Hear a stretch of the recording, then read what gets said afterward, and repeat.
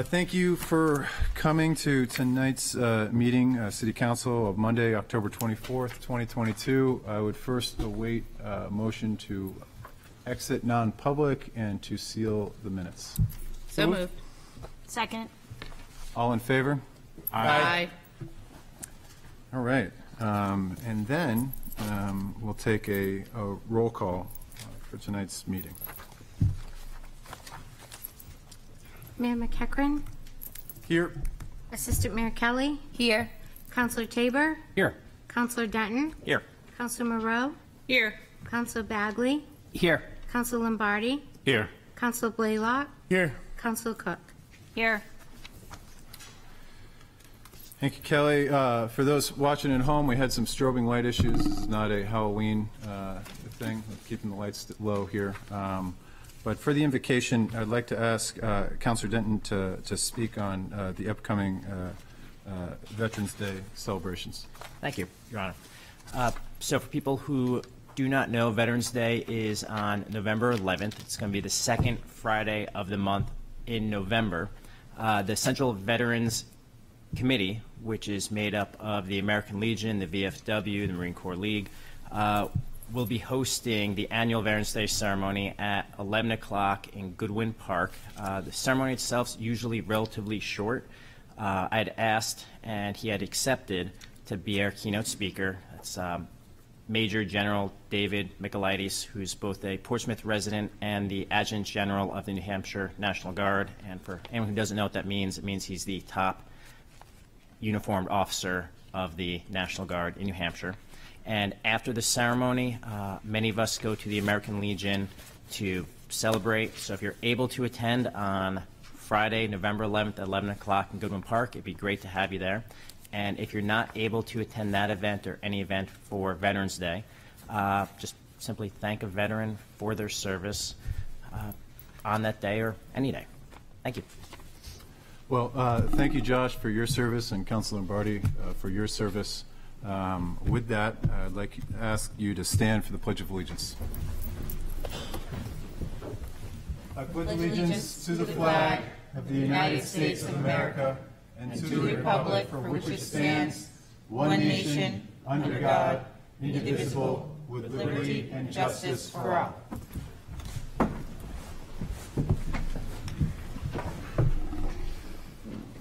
We have no minutes to accept, but as always, Kelly, thank you for your diligent work on preparing those. No recognitions of volunteer and community reports. And next up, we have public comment. So before we speak tonight on public comment, I'd just like to, we're going to have a discussion on public comment a little later on. I strongly believe in public comment. I think it's incredibly important to be able to speak to your government and your elected officials. I would ask as much as is possible to be respectful in the comments that you make, and to speak with the respect that, you know, not myself, but this chamber deserves. It's incredibly hard to sit here, and it's my job as chair, with the gavel to decide when people cross the line and get into personal attacks. And to be honest, most of the time I err on the side of probably too much, because I like to imagine that we all come looking to make a better government together. So when we get up to speak, you know, if there are personal attacks, I would ask that you direct them to me as the chair, rather than the rest of the council doesn't have the gavel, and certainly not to staff.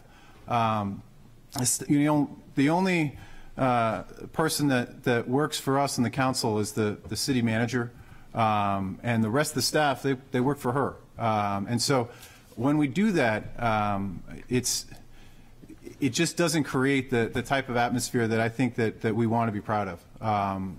You have a privilege to speak, a privilege that was started with former Assistant Mayor Jim Splain. I believe it's a good one, but I'd ask that you respect the hall when we're speaking so that we can move forward and create a better government and honor the city that we all love. So with that, we have up first Nicole LaPierre with the topic of the neighborhood parking program.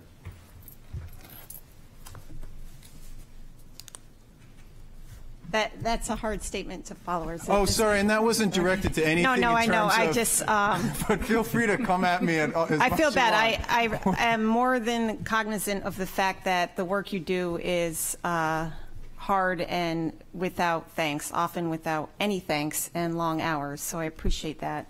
And I also work for a municipality, so I do as well feel for the people who are employed by the city. So thank you, and it's disappointing to hear that you have to even say that. But back to, I guess, the matter at hand. So again, I am Nicole LaPierre. I live at 44 Rock Street. I missed the last PTS meeting due to its 8:30 timing. It's difficult if you work. It's a hard time to get there. I had hoped to go.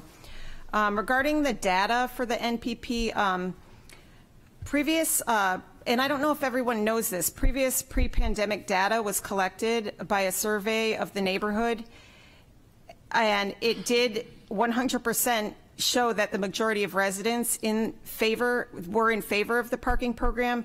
And I believe Councilor Bagley, I'm not 100%, might have that information, and if so, I'd encourage him to share it with the group, or maybe there's some way we could get it to councilors that are new and weren't on the council or working for the city at the time that effort was made, because it paints part of an important picture.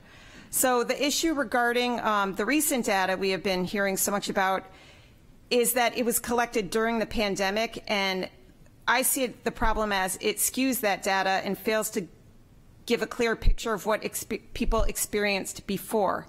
So as people are returning to restaurants, just what feels like recently anyways, returning to restaurants and places of business, et cetera, without a program, I feel like we're going to be right back where we started off pre-pandemic. I also believe there is absolutely a correlation between the announcement of the pilot and people taking advantage of the workers' rates in Foundry Garage. So when the pilot ends, and if nothing else is in its place, the people paying to park will leave the garage and return to the streets. And I think that because, for example, if you work in hospitality, the hospitality industry, with the price of inflation right now, I mean, groceries alone, why wouldn't you save yourself that money? And so the city, in my opinion, needs proactive governing, and with continued development, for example, the Stady Micro Apartments and the Deer Street Associates planning residential development, the problem is sure to compound even more and be an even bigger issue. And there is very little off-street parking planned for those two developments. And where will all these new people park? The way the Foundry was bonded, sadly bonded, the developers cannot buy spots. It has to be individuals. So there is, in my opinion, zero incentive for those new residents to buy passes, because if I've learned one thing living in Islington Creek, it's that if you can park for free, you park for free. So the congestion of those developments alone will once again push this to the forefront. Parking programs are used all over the country. It's not a novel idea or an unreasonable one. Just very quickly, in my opinion, the NPP did work. It was successful in its intent, making a neighborhood again, and the problem has been solved. I really would be regretful to see it back. Thank you for your time. Thank you, Nicole. Next up is Michelle Worth on the topic of the neighborhood parking plan program. Good evening, Michelle Worth, 439 Hanover Street. Also speaking about the neighborhood parking program. Several years ago, before the pandemic, a group of neighbors got together and wanted to start a parking program because even though they lived on the edge of downtown Portsmouth, they were frustrated that they couldn't have the parking space right in front of their house. The city mandated they get 75% of the neighbors in order to sign on to the pilot in order to run it. They could not do that. They did not get 75%. We didn't want it. But through all of the strangeness of the pandemic, they did manage to finally push through their pilot program. The original studies show that the parking situation in our neighborhood does not meet the criteria that the parking department would usually use to make a parking program. It currently has lower than that threshold. After the city has spent more than $100,000 to measure the parking in the lot, please listen very carefully to Mr. Fletcher as he presents the findings. I believe it was only a 2%, 2 or 3 parking spaces were gained. That's all it was for the price of $100,000. This is not an appropriate use of city tax money, of my tax money. It has been suggested that each of the neighbors be charged a fee in order to park in our own neighborhood after we've already paid taxes to create the streets.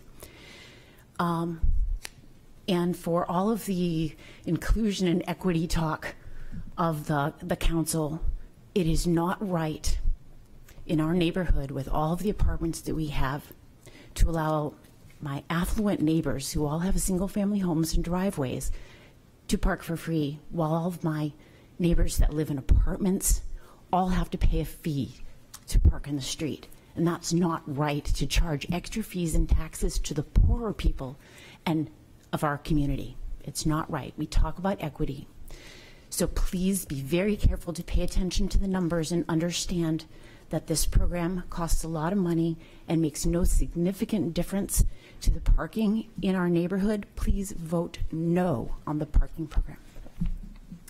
Thank you, Michelle. Next up is Esther Kennedy, the topics of Audit Committee and Rule 43. Oh, Esther's not here. Okay. Next up is Peter Huda on Audit Committee and Rule 43.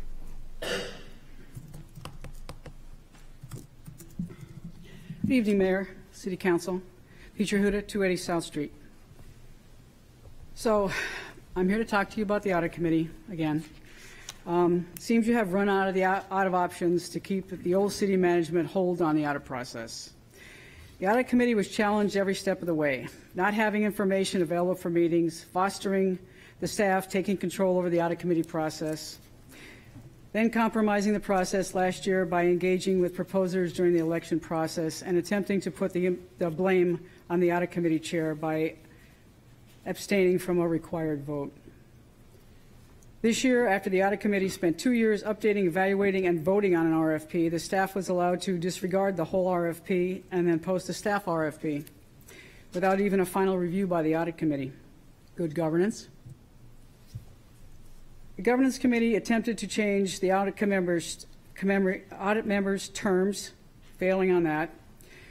Then Councilor Cook and Tabor proposed removing the independent financial experts totally. When that was met with strong resident and taxpayer resistance, now we come to this. Now you're attempting to put another non-financial city councilor on the Audit Committee. You're making an unprecedented change to only this Audit Committee ordinance by dictating that a city councilor shall be appointed by the mayor to be chair, unlike any other committee that chose their own chairman. Why the Audit Committee only?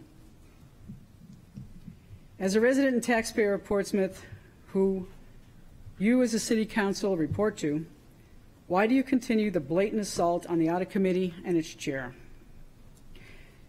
As mayor and councilors, please ask yourself, does this change remove the most qualified and duly appointed person as Audit Committee chair and replace him with a city councilor with little or no experience in the audit process, serve the residents and taxpayers best?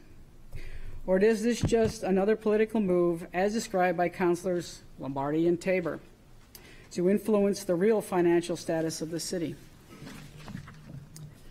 This process also begs the question, does dictating by ordinance that the chair of only the Audit Committee best serve the people of Portsmouth now and into the future? Or is this council just putting a rubber stamp on the city management directive? Will you be dictating that other boards and committees have a city councilor on their chair? A lot of the other committees, i.e. trustees of the trust, handle a lot of money, advise you on a lot of money. There's not a councilor on there. Are you going to dictate that that goes on there too?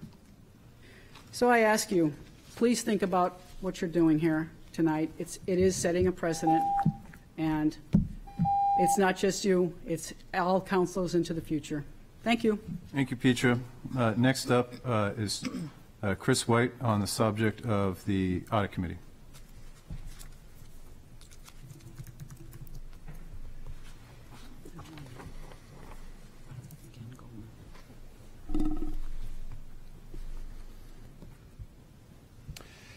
Good evening. I'm Chris White, currently Chair of the Audit Committee. I live at 28 Porter Street. Thank you, Mayor McEachern and City Councilors, for the opportunity to speak with you tonight. There was some confusion regarding the Audit Committee at the last City Council meeting. Two matters seemed to arise. Why do we need an Audit Committee when the city has a AAA rating? And secondly, there are only two auditing firms available to us in New Hampshire. Both are in error.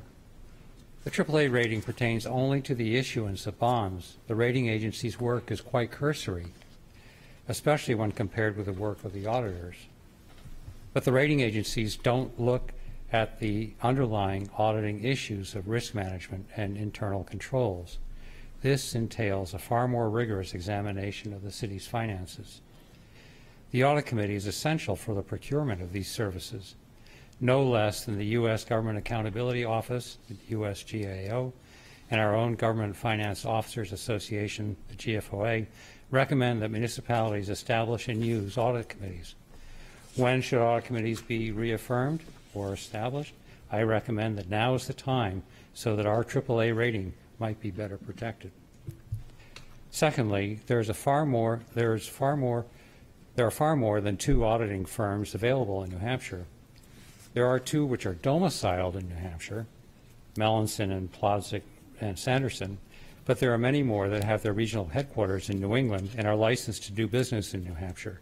We had one of these bid on last year's RFP. Now to the new ordinance. By passing this ordinance, you further reduce the Audit Committee's independence. Why not leave well enough alone? You have an Audit Committee where experience and sound financial judgment informs its work and its recommendations to you. You can take the recommendations or leave it. What more do you want? With your proposed changes, the Audit Committee becomes political, always looking over its shoulder to see what the Council might say. That clouds the judgment of what should be a technical decision. By doing this, you've lost plausible deniability because you can't just blame the Audit Committee the way you did earlier this year. You will be on the hook for process violations, such as what occurred even this last Friday when, in public session, again, Councilor Tabor divulged non-public information regarding how many proposals the city had received in response to the latest RFP. As the current chair, I cannot tell you that we have found any specific examples of fraud, but I can tell you we have observed the city ignoring its own internal controls. This loss of internal controls should be of direct concern to you because without robust internal controls, the guardrails for sound financial management and budgetary practice have been removed. Fraud is the stepchild of such behavior, and with this new ordinance, you have provided the grease to make this happen more easily. Thank you. Thank you, Chairman White. Next up is Sue Polidoro on the topic of the Audit Committee, the audit ordinance.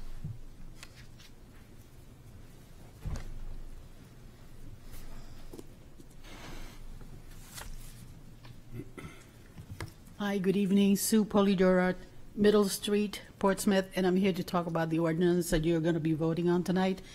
Now, that ordinance had been read, so this is supposed to be the third reading of it. It has been changed every single time it has been read, and not by little. It's been changed considerably. So it's no longer that original ordinance that was proposed. And then the public comments were closed. So you have not heard, you have not allocated time for a public hearing to go with it. This is totally, how can you say that you're going to have 3 readings on an ordinance that was changed on the last meeting and a meeting before that and the meeting before that is not the same. I urge you to stop this. Just leave things the way they are. This ordinance doesn't look to me like it was appropriately handled or voted on. Every time you change something that considerably should go back to the first reading and should be starting the process all over again. I mean, you know that. I'm not telling you something that is new.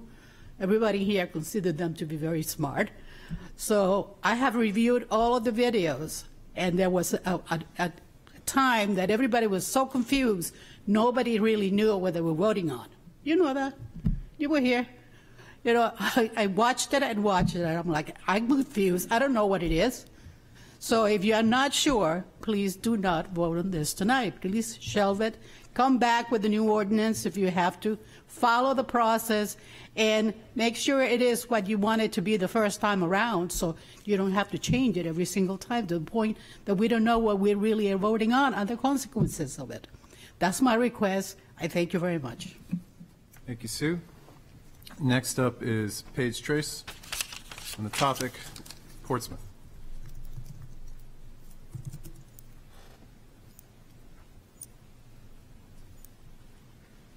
Good evening, ladies and gentlemen. I promise this will be cordial. There will be no one maligned, no one personally spoken of. The city works on an issue of trust. Trust between the residents and the city council, trust between the city council and the residents. When the residents are told that a drawing will be included that won't change, everything's agreed upon, and suddenly the drawing is different, and the residents have trusted the city council, that's where the issues of trust come in.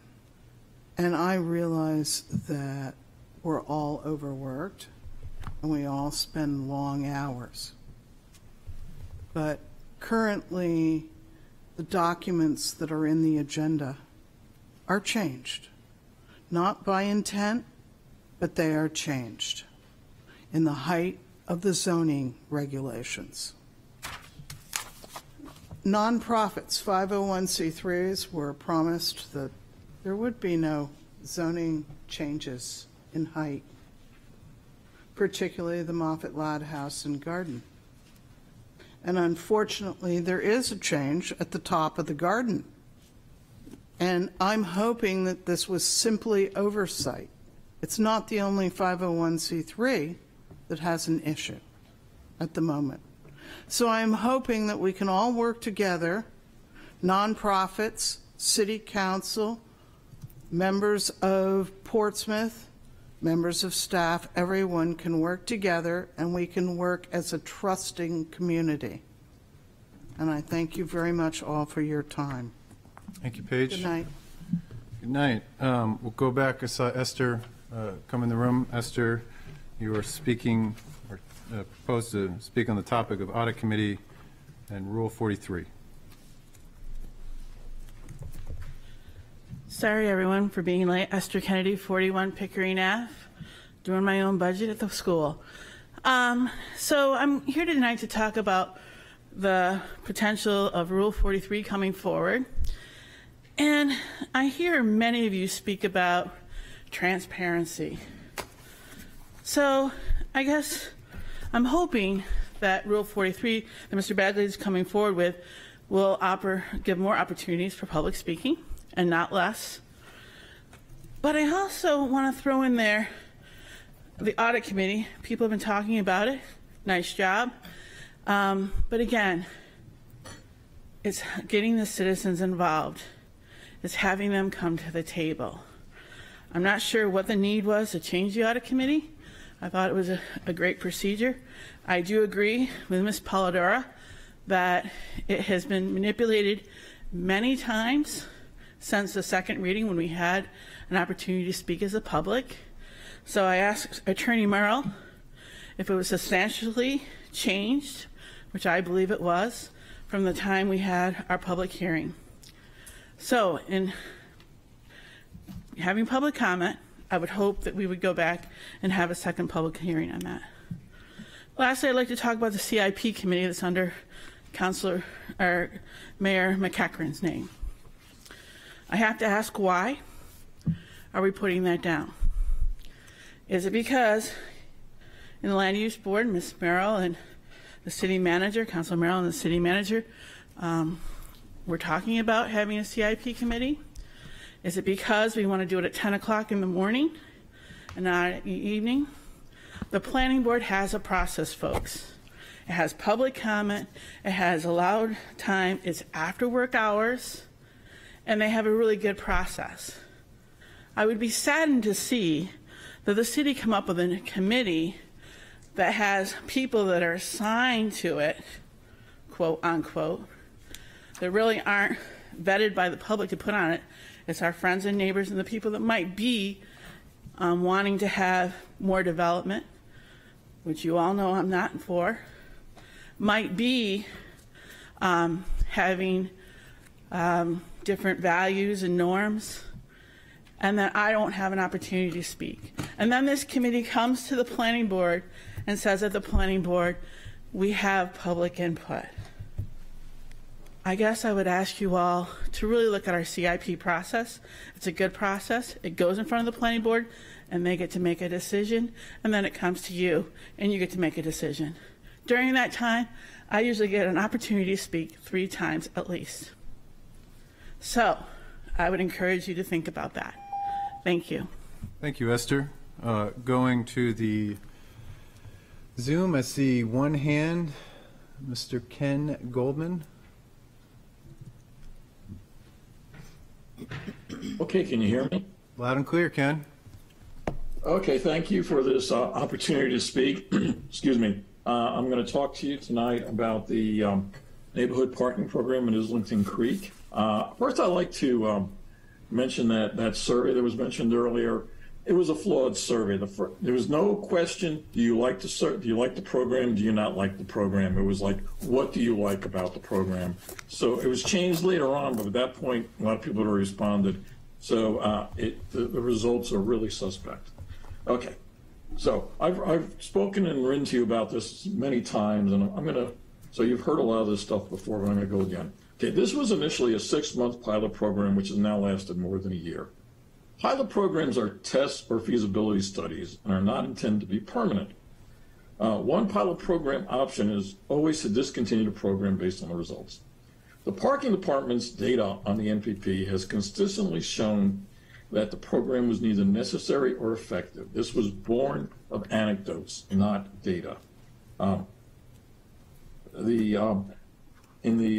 If you look at your notes for the meeting, the parking department says parking industry best practices suggest mitigation measures be explored when occupancy reaches 85% or above, while Islington Creek neighborhood has for years not exceeded 75%. Since the data indicates that the NPP is neither necessary nor effective, it should be ended. If the NPP is ended, there is no cost to the city, and therefore no need to charge for parking in Islington Creek. Metered parking using the Park mobile app would be inconvenient and expensive for some residents, people working at houses, and visitors, especially overnight visitors. Going forward, everyone who parks in the neighborhood would need to download the Park mobile app and set up an account.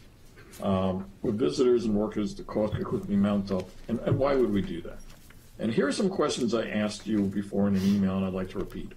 Does Islington Creek have the most severe parking problem of all the neighborhoods in the city of Portsmouth? If not, why would you consider imposing the cost and continued inconvenience of this program on the residents of this neighborhood? Is there any compelling reason to have an NPP or metered parking in Islington Creek? And why would you continue to single out Islington Creek for a neighborhood parking program and now potentially metered parking, despite the data presented by the parking department consistently showing that the NPP is not necessary and has been ineffective? I do not understand the reason why there's potentially a proposal to replace the NPP with metered parking. I understand the program is expensive to implement, but if there is no program, there is no cost to the city. The city does not want to bear the cost of the Islington Creek NPP, and neither do I. Why should we pay for a program that the parking department's data has consistently shown to be neither necessary nor effective? Thank you very much. Thank you, Ken. All right, no other hands and no other speakers. Have a hand. Oh, sure. Yep. Zelita, come forward. Thanks for allowing me to speak. Zelita Morgan, Richards Avenue. Councilors, I would like to speak tonight about one, CIP. I don't know what the mayor is going to propose, what the announcement is going to be, but I think we all need to keep in mind that the CIP process is regulated. They follow RSA, and I want to make sure that whatever is proposed is not going to create conflict or compete with the duties of our planning board in executing the CIP process. And it's not going to creating like a burden in another 10 o'clock in the morning meeting, right? I want to speak about the audit committee. When I was here last, and it was a late night, you were going to make one revision with 2 counselors, and that was going to be brought, and it seems that all things have evolved. So it really, I'm surprised. So it raised the question about your process. What is it that you're trying to accomplish? It was very simple, an audit committee, like any other committee, right, to bring recommendations to you for you to decide, make your decisions. And suddenly this committee has become, historically, one thing over the other. We have 3 residents, highly capable, competent experts in the field. They are here to serve our community, and I would expect them to be honored. It's an honor for us to have such expertise representing us. And I don't see a reason why this committee would be, in a way, singled out to have one council, one of you, to chair the committee. It seems odd. And again, it raises questions about your own process, and I think you're not giving clarity, really. It seems to be a power control and not really an efficient process of, here it is, we have this is information, RFPs, you vote, and move on, right? But clearly, having the same company for 27 years is not okay. And on Rule 43, or 53, I can't remember, I'm a strong advocate of public comments. I have sat where you are, and I have seen many different behaviors. But I have to say I've never seen a behavior like last year at the outgoing council, like people saying things through Zoom meetings that were, through Zoom meetings that really obnoxious, telling the outgoing council to, suck it up, or say someone hysterically screaming like things about, I did not vote for you, whatever the case might be.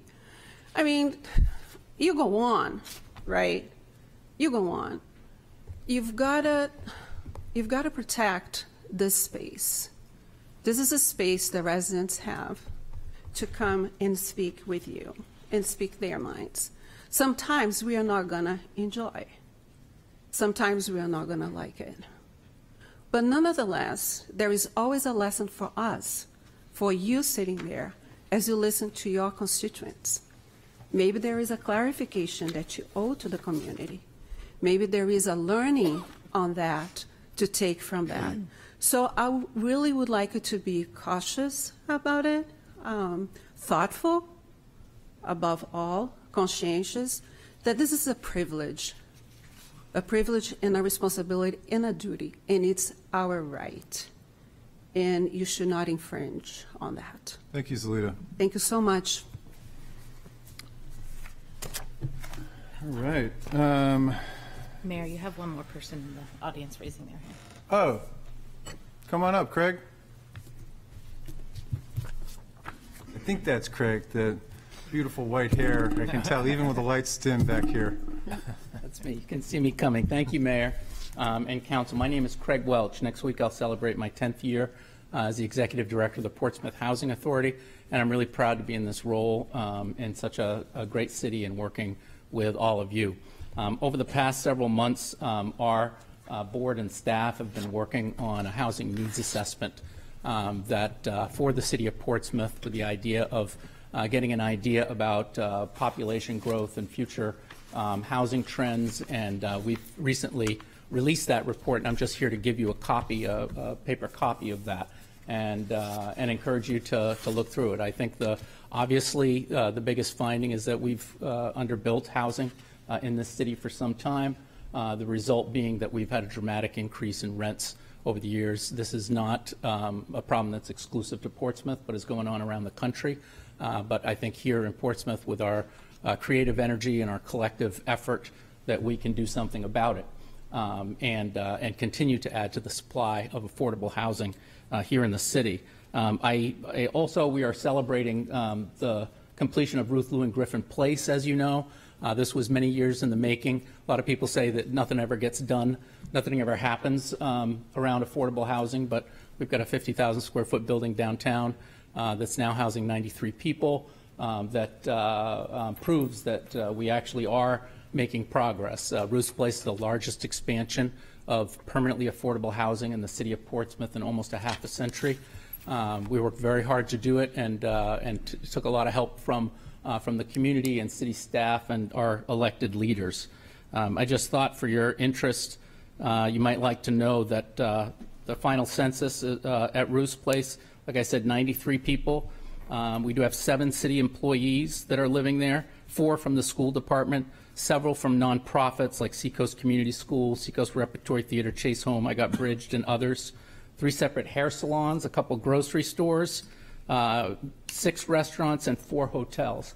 There's also 21 children living at Ruth's Place right now, and when you think about it, it's really a spectacular place to live. The big data point there, though, is not for the people that are living there. It's for the 270 people that remain on the wait list for Ruth's Place. So while the 64 units there we're celebrating, there's a significant demand for more. One of the things in the housing study, one of the most notable things is that not just that there's a demand for housing, but the people who are already in Portsmouth are severely cost burdened. There's a huge percentage of people that are paying more than 30% of their income in rent, and there's 15% of people in Portsmouth that are actually spending more than 50% of their income in rent, which is really debilitating. So a lot of times we're talking about housing from people moving inside, but there's a lot of people who are here that are severely cost burdened anyway. There's a lot of effort. We've talked to many of you about adding to the supply and what the city can do to help. And our board and our staff are standing by and ready to go on our next development. So we'd be delighted to continue to work with you. Thank you. And Greg, oh, please. Can I? Just bring them to me and I can hand them down. Beth can hand them all out, and while you're doing that, I'd say one of the happiest moments that I've had either on this council, the previous council, was running into a DPW worker that I went to school with, that I played Little League with, and he told me, Deg, when I got in, and I said, to what? And he said, to Ruth Griffin Apartments. He was just over the moon that he could stay and live in Portsmouth, and we got to make sure that that story is not uncommon. So thank you for all you do, Craig. Excellent. Thank you. Thank you all. All right. Anybody else? Okay, we will move on to our next topic of conversation, public hearings and vote on ordinances and or resolution. The first is first reading of ordinance amending Chapter 1, Article 4, Commission and Authorities, Section 1.412, Public Art Review Committee. I'd wait a sample motion, move to pass first reading and schedule a public hearing and second reading at the November 14th, 2022 City Council meeting. So moved. Second. Is there any discussion? We did speak to this at the last council meeting. Councilor Cook, would you like to add anything? Thank you, Mayor. I'm just noting that this is the first of two ordinances that are related to public art that we're looking at tonight. And this particular ordinance is new. So this is the new ordinance that would establish a public art review committee. And I'm happy to answer any questions from the governance. The governance committee had a pretty thorough discussion. So I'm happy to answer questions on that. And our Deputy City Manager, Suzanne Woodland, is here as well to answer questions if anyone has any. Thank you, Councilor Cook. Councilor Tabor? Councilor Cook's given the play-by-play. I'll just add some color commentary. Fitting for the Public Art Review Committee. This is really replacing what ArtSpeak did in the past. And as you know, we have the 1% for art in public buildings. There needs to be a body and a process to create the art that goes with that program. And there's a need for a body that can review public art whenever it's put into the city. And it has to be people who have the aesthetic sensibility and judgment to deal with that. So that's really what we're trying to do. Thank you, Councilor Tabor. All right. All in favor? Aye. Any opposed? No opposed. Next up is the first reading of ordinance amending Chapter 1, Article 17, Funding of Public Art, Section 1.1704, exemption in Section 1.1707, funding accepted. And then we will await a sample motion, move to pass first reading, and schedule a public hearing and second reading at the November 14th, 2022 City Council meeting. So moved. Second. Any discussion on this? Seeing, Councilor Cook. Thank you, Mayor, again. Again, this is that second ordinance, and this is our existing ordinance with regard to public art. So there are some minor changes here to this ordinance. One of the changes that you'll see tonight, I'm going to have to roll back. It was an error, I think, in the red line in Section 1.1704, where we struck Section 1.1702 and changed it to 1.1701. That should not be there. It should have remained the same, just to note. Otherwise, all the red line will be the same, and I will make that amendment at second reading. So. Great. All in favor? Aye. Any opposed? None opposed. On to third and final readings. This is the third and final reading of ordinance amending Chapter 10, Article 5A, Section 10.5A21B, amend map for building height standards, incentive overlay districts, Sections 10.5A21.20, building height standards, Section 10.5A21.21 and 10.5A21.22, Section 10.5A43.32, building and story heights, Section 10.1530, terms of general applicability. I would wait a sample motion, move to pass third and final reading, and adopt the ordinances as presented. So moved. Second. Any discussion on this? Councilor Moreau? Just to speak to some of the comments made earlier, we did remove all civic districts, so if there is a mistake on the map, we certainly will make sure that's fixed, because what we're approving verbiage-wise is that none of the civic districts are part of the height changes. So a clarifying question and maybe a legal inquiry. If a building is marked on the map for illustrative purposes as being changed, but through the language is not being changed, which supersedes and should be looked to in a case such as that? I would say that it would be the language that would be controlling. And if there's a way to, bring them into alignment, that would be the best practice. But the language of the ordinance is going to be controlling over a map. Okay.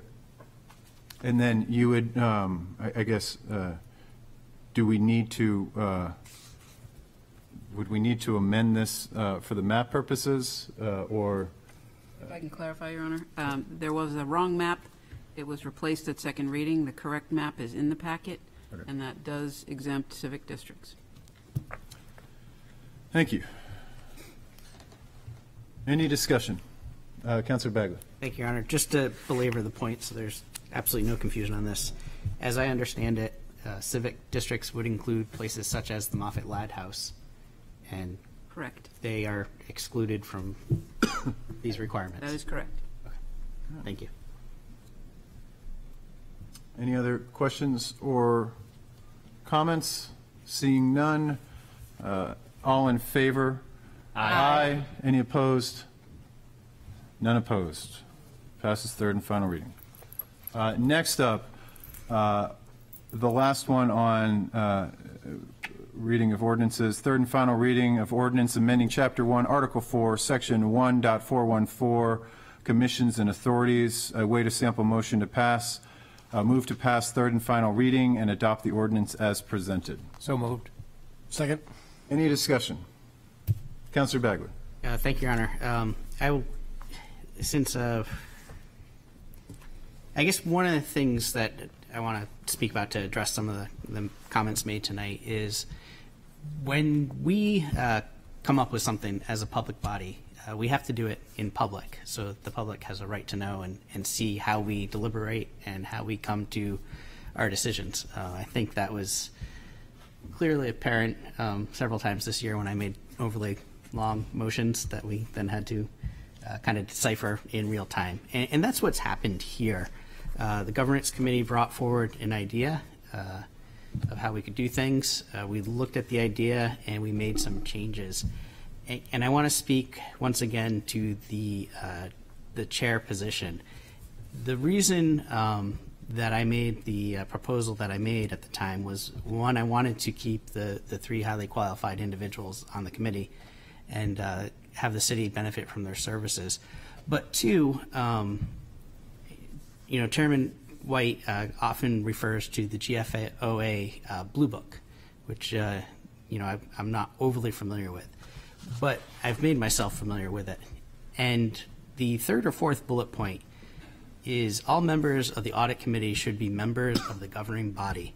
To ensure the committee's independence and effectiveness, no governing body members who exercise managerial responsibilities that fall within the scope of the audit should serve as a member of the audit committee.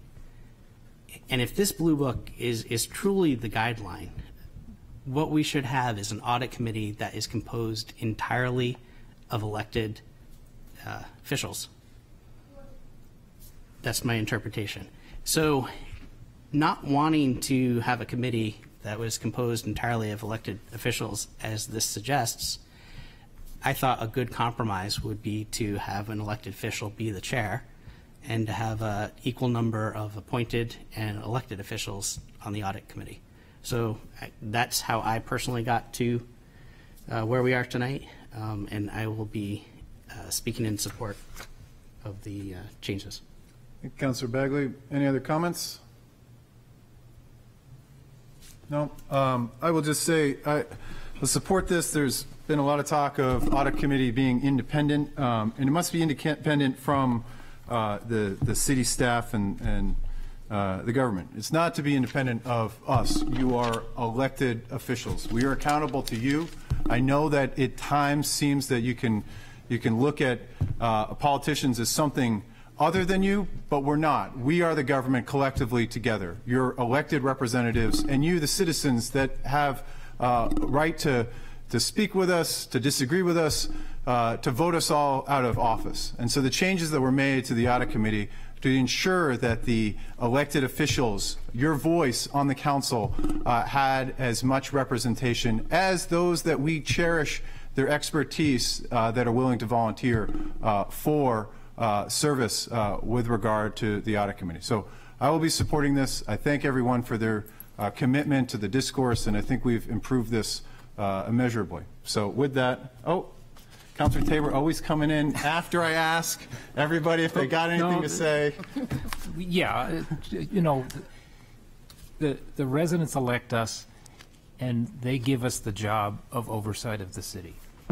And a major part of that job that you elected us to do is to make sure that the audit is done every year. And that's a council job. So Councilor Bagley is correct that the best practice, according to the Government Finance Officers Association, is that it be purely elected representatives. But we value the expertise of those in the community, and this compromise balances those two interests.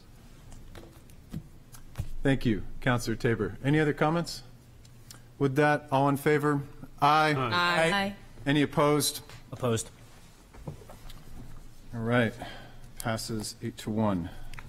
Next up, and I'm sorry, the fire chief was here, and I should have called him up earlier, but we have the city manager's items which require action. Thank you, Mayor. Item number 1 is the request for approval of an employment contract with the newly appointed Assistant Fire Chief Jason Janae. The memorandum explaining the contract is in your packet, along with the draft agreement, and both Fire Chief McQuillan and Assistant Fire Chief Janae are here, as well as Fire Commissioner Dickie Gamester. Your Honor, I motion to approve the employment contract with Assistant Fire Chief Janae. I second. Any discussion?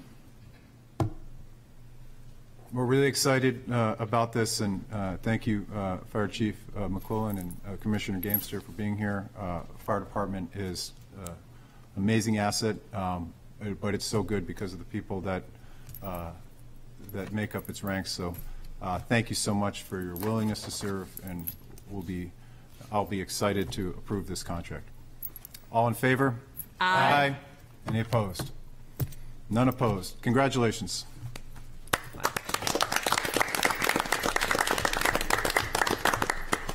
Perhaps you'd like to stay and cover for the police chief, Bill? Next up is the approval of an employment contract with Deputy Chief of Police Michael Maloney.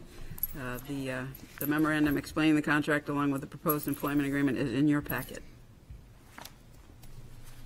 I'd wait a sample motion to approve the proposed agreement as presented. So moved. Second. Any discussion? Well, I will say, even because he's not here, we still say great things about Mike.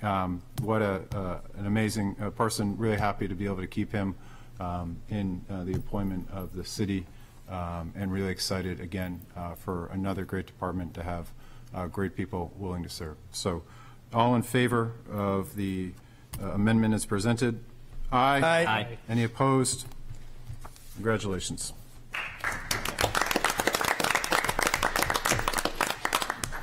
Thank you, Mayor. Next up are the first of 3 requests for approval of collective bargaining agreements.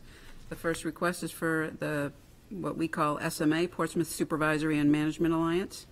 The memorandum explaining the agreement, along with the agreement itself, are in your packet, and that has received tentative agreement approval from the union. Looking for approval of the agreement as presented. Wait a motion to move and approve the proposed agreement. So moved. Second. Any discussion? Councilor Lombardi. I would say that I believe the management of this city deserves the applause too. Well, we will certainly give it if the vote passes. Okay. But, thank you for that. Anybody, any other comments? All in favor? Aye. Any opposed? None? All right, thanks, guys. All right, well, now we're going to, we pushed it with applauding Mike there because he wasn't here. We got a lot of contracts to get through. I'd ask that we keep the applause till they're in front of us. But next up. Item number 4 is approval of collective bargaining agreement with the Association of Portsmouth School Administrators, similar to the previous request. You have in your packet the memorandum explaining the agreement, along with the agreement itself, which was agreed to by the union. Wait a sample motion to move and approve the proposed agreement as presented. So moved. Second. Any discussion? All in favor? Aye. Thank you. The last approval of collective bargaining agreements this evening is with the Portsmouth Association of Clerical Employees, or PACE. Similar to the first 2, The memorandum explaining the agreement along with the agreement itself are in your packet, which has been tentatively agreed to by the union. I would wait a sample motion to approve the proposed agreement as presented. So moved. Second. Any discussion? All in favor? Aye. Aye. Any opposed? Thank you very much. And the other reason that Fire Chief McQuillan is sticking around is item number 6. And this is a request for a public hearing at the next regularly scheduled council meeting on November 14th to support the bonding authorization for the purchase of fire apparatus. What we normally do in our rolling stock is replace aging equipment. What is unique in this go-around is production time for the vehicle in question is now 24 months out due to multiple factors in supply and demand. And as such, the fire chief is requesting the borrowing authorization of up to $800,000 in order to sign a contract for the new fire engine to ensure that it will be delivered on time in July of 2024 and keep the replacement schedule on track. This will avoid any price increases, and borrowing of the funds would not take place until FY25, which is what we've been planning for all along, and we would not make the first payment until FY26 as scheduled and as projected in our current debt schedule. So all we need to do is receive authorization so that we can lock down the price and have the vehicle on time. Wait a sample motion to hold a public hearing and vote for a borrowing authorization of up to $800,000 for the purchase of a new fire apparatus on November 14th, 2022. So moved, Your Honor. Second. Any discussion? Councilor Bagley and then Councilor Bowe. Thank you, Your Honor.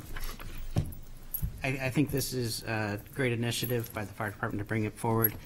Recently, the mayor of Dallas more or less asked the federal government to step in speeding up the manufacture of emergency vehicles because they have a pretty serious situation there where they don't have enough ambulances and enough fire trucks.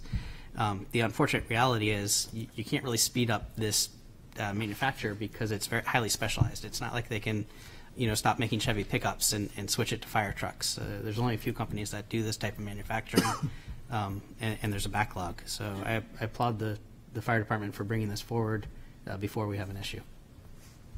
Councilor Bagley, Councilor Bullock. Thank you, Your Honor. I just want to thank Fire Chief McQuillan and the fire department for having this foresight.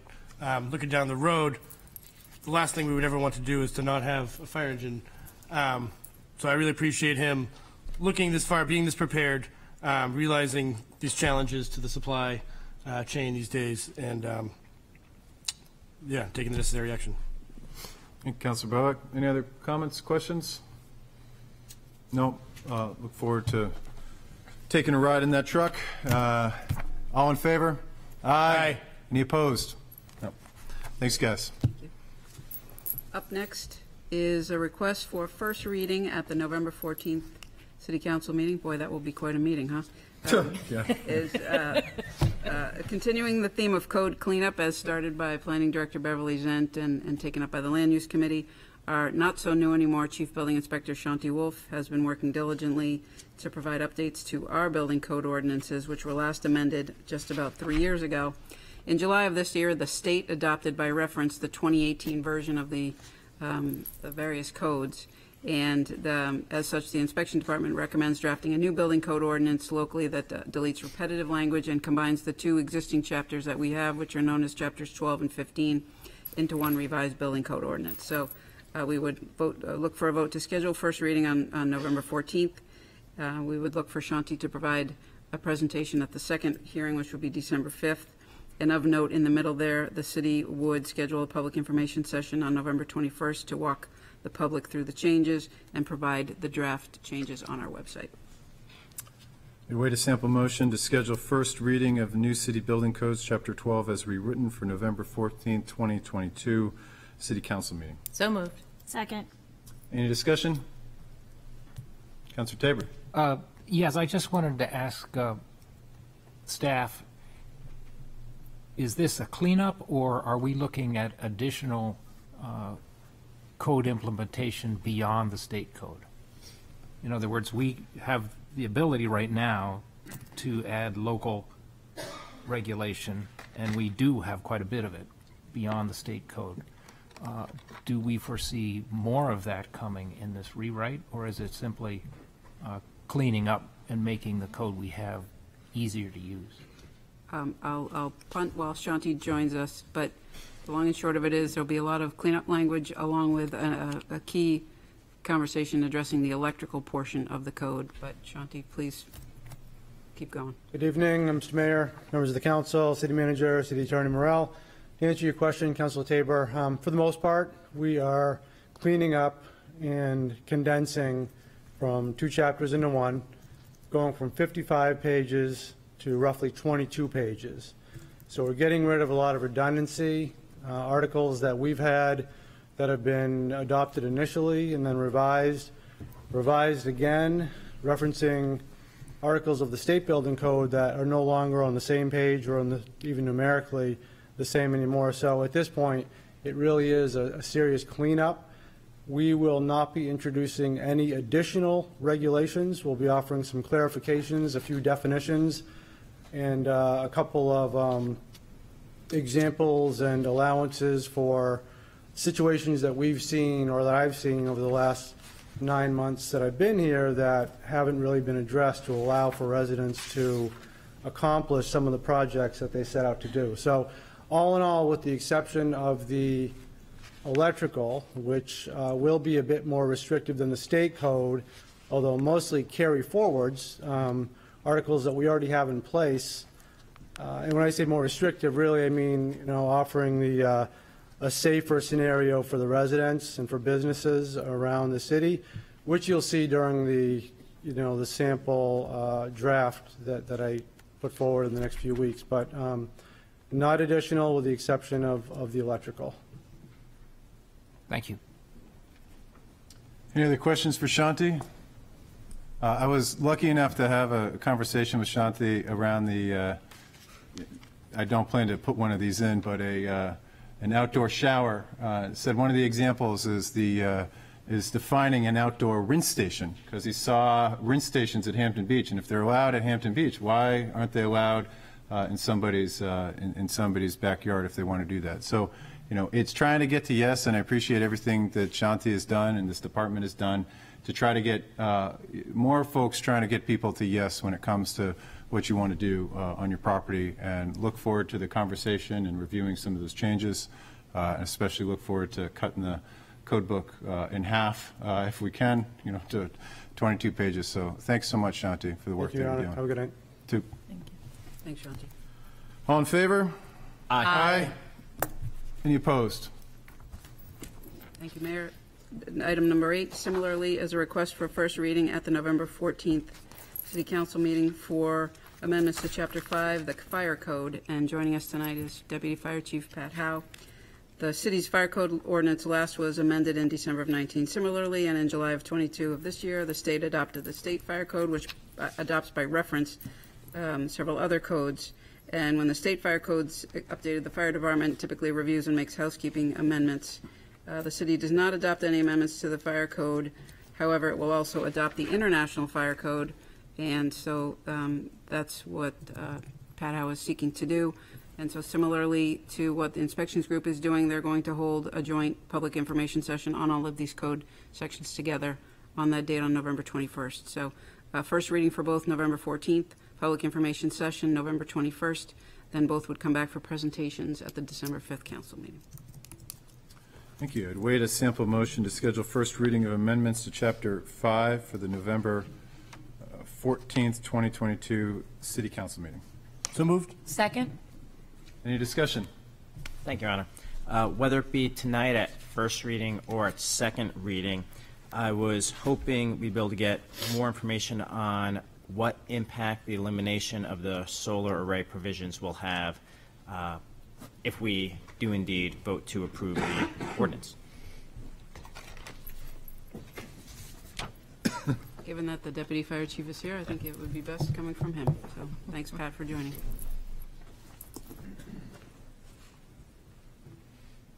Good evening, Mayor, City Manager, and Council. To answer your question, we are removing our local amendment on solar. Really, we're not adding any requirements for anything. We've removed some that are now included with the updated version of the IFC as well as the State Fire Code. As far as solar goes, We have the state adopted an amendment which made it more solar friendly, and we are actually giving solar companies a choice whether they want to follow ours or the state's. Thank you, Deputy. Thank you. Any other questions, Deputy? No? Any other comments, questions? Nope. All in favor? Aye. Any opposed? Thank you. Last, under my name, Mayor, is a request for a first reading. Who knew? On November 14th. Oh, wow. For amendments to Chapter 1, Article 4, Section 1.408, currently titled Cable, Television, and Communications Commission. Initially brought to light in 1996 and most recently amended in 2005. So as you all know, there's been several advances in that industry, and the commission met recently and is looking to propose changes to the title and powers to broaden their responsibility beyond cable television to include such things as broadband internet services via physical transport method, including both physical cabling and over-air delivery, including cellular. So these changes were run by the Governance Committee, and the Governance Committee supports the Commission's desire to broaden their powers in this fashion. Deputy City Manager, City Attorney Suzanne Woodland is here if you have any questions, but the idea would be to schedule first reading November 14th. Thank you. I await a motion to schedule first reading on these proposed changes to Chapter 1, Article 4, Section 1.408 at the City Council meeting of November 14th, 2022. So moved. Second. Any discussion? Councilor Bagley. Thank you, Your Honor. One request I may have of this committee, if it's appropriate, and I don't know the answer to this, is cell phone service in the city. A couple of years ago, we had a real challenge downtown. At my house, with some network providers, it's one bar. With some network providers, it's no bars. I've heard from other residents that they wish they had cell phone service at their house. Understanding that it's up to Verizon or Sprint or AT&T, I guess Sprint's now T-Mobile, to the service that they provide. The component that maybe we can have an effect on is making sure that our city government is friendly to them providing this service, and that they don't have any regulatory obstacles, or if they do have regulatory obstacles, there's somebody that they can go to address them. So would this committee be the appropriate place for that type of interaction or discussion to take place? Well, we got the expert in the room, Assistant or Deputy City Attorney and City Manager Suzanne Woodland. So that's an excellent point, and it's one of the points that the Cable Commission now broadened if this council approves. It's one of the questions they wanted to ask some of the cellular providers. Is there something that we could do as a municipality to help encourage more investment in the infrastructure? So they want to be part of that and help that conversation along. So they want to be both help be the voice, to add a little more voice. It's not just individual residents or businesses or even just a government employee, so to speak, but help to maybe elevate the conversation and look for opportunities. So great, thank you. Thank you, Councilor Bagley. Any other questions, comments? I would just ask that when we got a lot of things that are coming forth on the 14th. Those are all first readings, but if it's possible, when we think about scheduling these out, to schedule them on 2 consecutive council meetings, so we don't have, when they come to second reading, don't have like 8 public hearings on these. We want to make sure that they all have adequate time for the public to weigh in, and also want to make sure that we get home before 1 o'clock in the morning. So, all right. With that, all in favor? Aye. Aye. Any opposed? None opposed. All right. So next up, we do have the consent agenda. Now, if you would like to pull anything out, we should do that now. Assistant Mayor? Thank you, Your Honor. I'd make a motion to pull letter C out of the consent agenda to be voted on separately. Great. And now I would, is there a second? Second. All in favor? Aye. Now I await a motion to approve the consent agenda. So moved. Second. All in favor? Aye. Assistant Mayor. Your Honor, I will not vote on letter C, as I am the founder of this festival that we are looking to move to downtown. We are in the process, myself, Evan Mallett, Dave Vargas, and Marie Collins, who's a PhD student at UNH, are in the process of starting a 5013C for this event. All right. So we would, I would await a motion then to move to refer to the city manager with the authority to act. So moved. Second. Any discussion? All in, Mike, never mind. All right, well, I'm excited.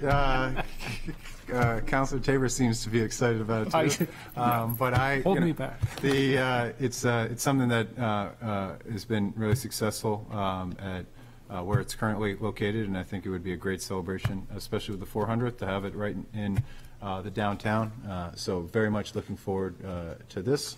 All in favor? Aye. Any opposed or abstained? Abstain. Thank you. All right. Next up, email correspondence. I'd wait a motion to accept and place on file. So moved. Second. Any discussion? All in favor? Aye. And then we have a letter from Philip Miller regarding a children's theater at the community campus. I would know if we have the committee for this yet. With this, is there any motion other than to place this on file? I'd move we place it on file, Your Honor. A second? All in favor? Aye. All right. So we're on to council agenda. I'm up first with the CIP subcommittee announcement. This was really designed to be a working group. I've asked Councilor Tabor, Councilor Moreau, and Councilor Blaylock to serve on this, and it's a way to get more input. We have more CIP requests than we've ever, or at least I've ever had, going back 3 years. So that will be the history that I use this. But I want to make sure that there's more opportunities to communicate. I've asked that we would meet at the first November 3rd, Thursday at 6 p.m. So not during the day, but in the evening. And then really, it's just it's not a, we still have the process that's governed by our rules as a council, the charter. But I want to make another opportunity, especially as we reached out for more input than ever before in different ways. We got a lot of input. Some of that input wasn't in the normal way that you typically put a CIP request. And so I think there's a learning opportunity to talk about that, to talk about why some requests would be taken up and other requests would be sought through different means or are already being covered. So really, it's a desire for this council to make sure that we have more opportunity to connect at a time when most, not all, especially people with young children, might not be able to make it. It's right around dinner time. But an effort to have an additional part of the process. There's not going to be, there's no other appointees. It's simply councilors creating another opportunity to have a working session on this to involve the public and go through some of the requests that we got. So happy to answer any questions, and I do thank the councilors for agreeing to serve on this. Councilor Moreau? I'll just make the comment that it is a confusing process for a lot of the public, so I think this is a great opportunity because I believe we're doing this in a discussion format. That's why there's only 3 of us councilors that are attending it, and this way we can actually have a back and forth with some of the people that put in these requests so they can understand why they might not make the CIP, whether they're already in some other thing or they're more appropriate in another line item. So it would be a nice chance to actually have open dialogue versus just the way we normally do it. So that was the other good reason for doing it. Yeah, and people sometimes wonder, well, you're so stiff up there. Why can't you talk? Well, there's rules, about that, and so creating this, it was similar to what we tried to do with the budget work sessions to create a dialogue, and we'll see if it works, and hopefully it does, and there's feedback to that. Any other comments?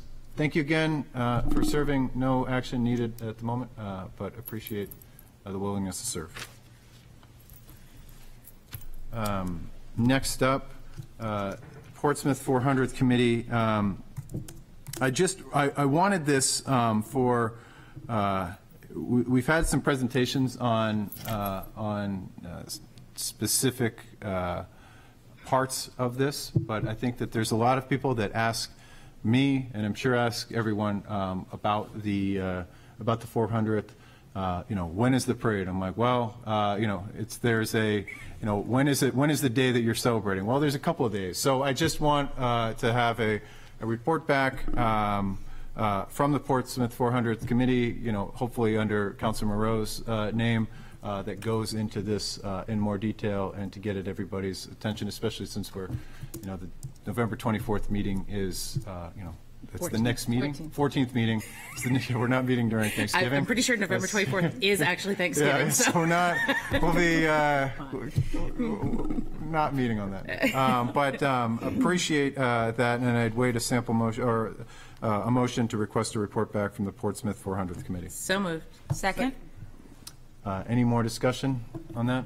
Councilor Moreau? Just quickly, so that before we actually have a chance to report back, there is, and City Manager Kennard can correct me, it's Portsmouth, pnh400.org is the actual website, and there is an online calendar that is currently being generated and populated, although it's a process to get it together. But there will be events pretty much throughout the year, starting New Year's Eve and ending New Year's Eve. So it will be a full year of events. I would say the bulk of the events will technically be sort of May to October, but it's not just one time. So yep. I'll reiterate, it's portsmouthnh400.org, and you can sign up for regular, if not weekly, news email updates. And to date, there are 90 approved events relating to the celebration. And in support of the effort, Mayor, in addition to the time and energy I can put into it, I'm adding to that resource team my colleague, the Assistant City Manager for Economic Development, Sean Clancy.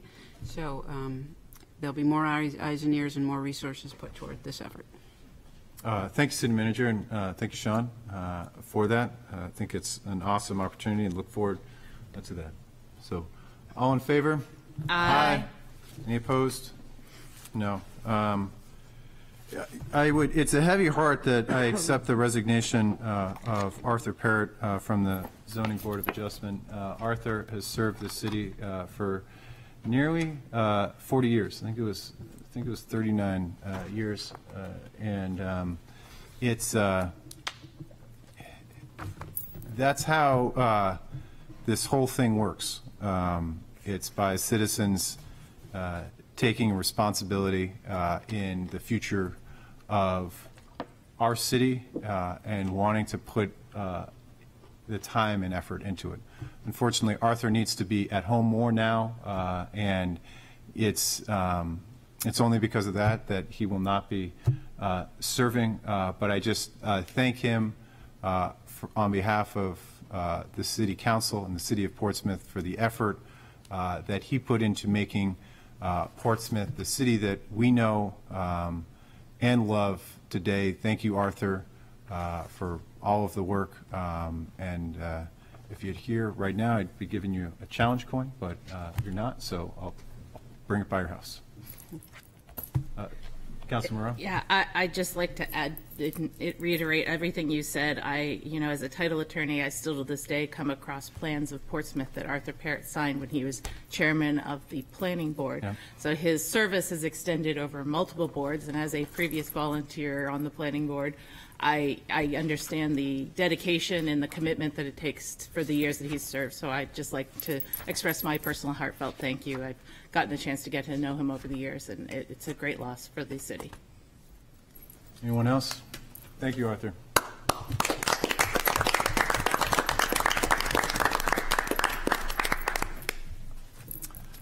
And in the vein of serving, as Arthur has, we have some appointments to be considered and then some appointments to be voted.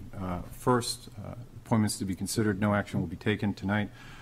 Appointment of Stuart Shepard to the Conservation Commission. Appointment of Brian Gibb as an alternate to the Conservation Commission. Appointment of Assistant Mayor Kelly to the DOT Public Advisory Committee for the Route 1 bypass. Appointment of Mary Lou McElwain to the DOT Public Advisory Committee for the Route 1 bypass. Appointment of Ann Weidman as a regular member of the Economic Development Commission.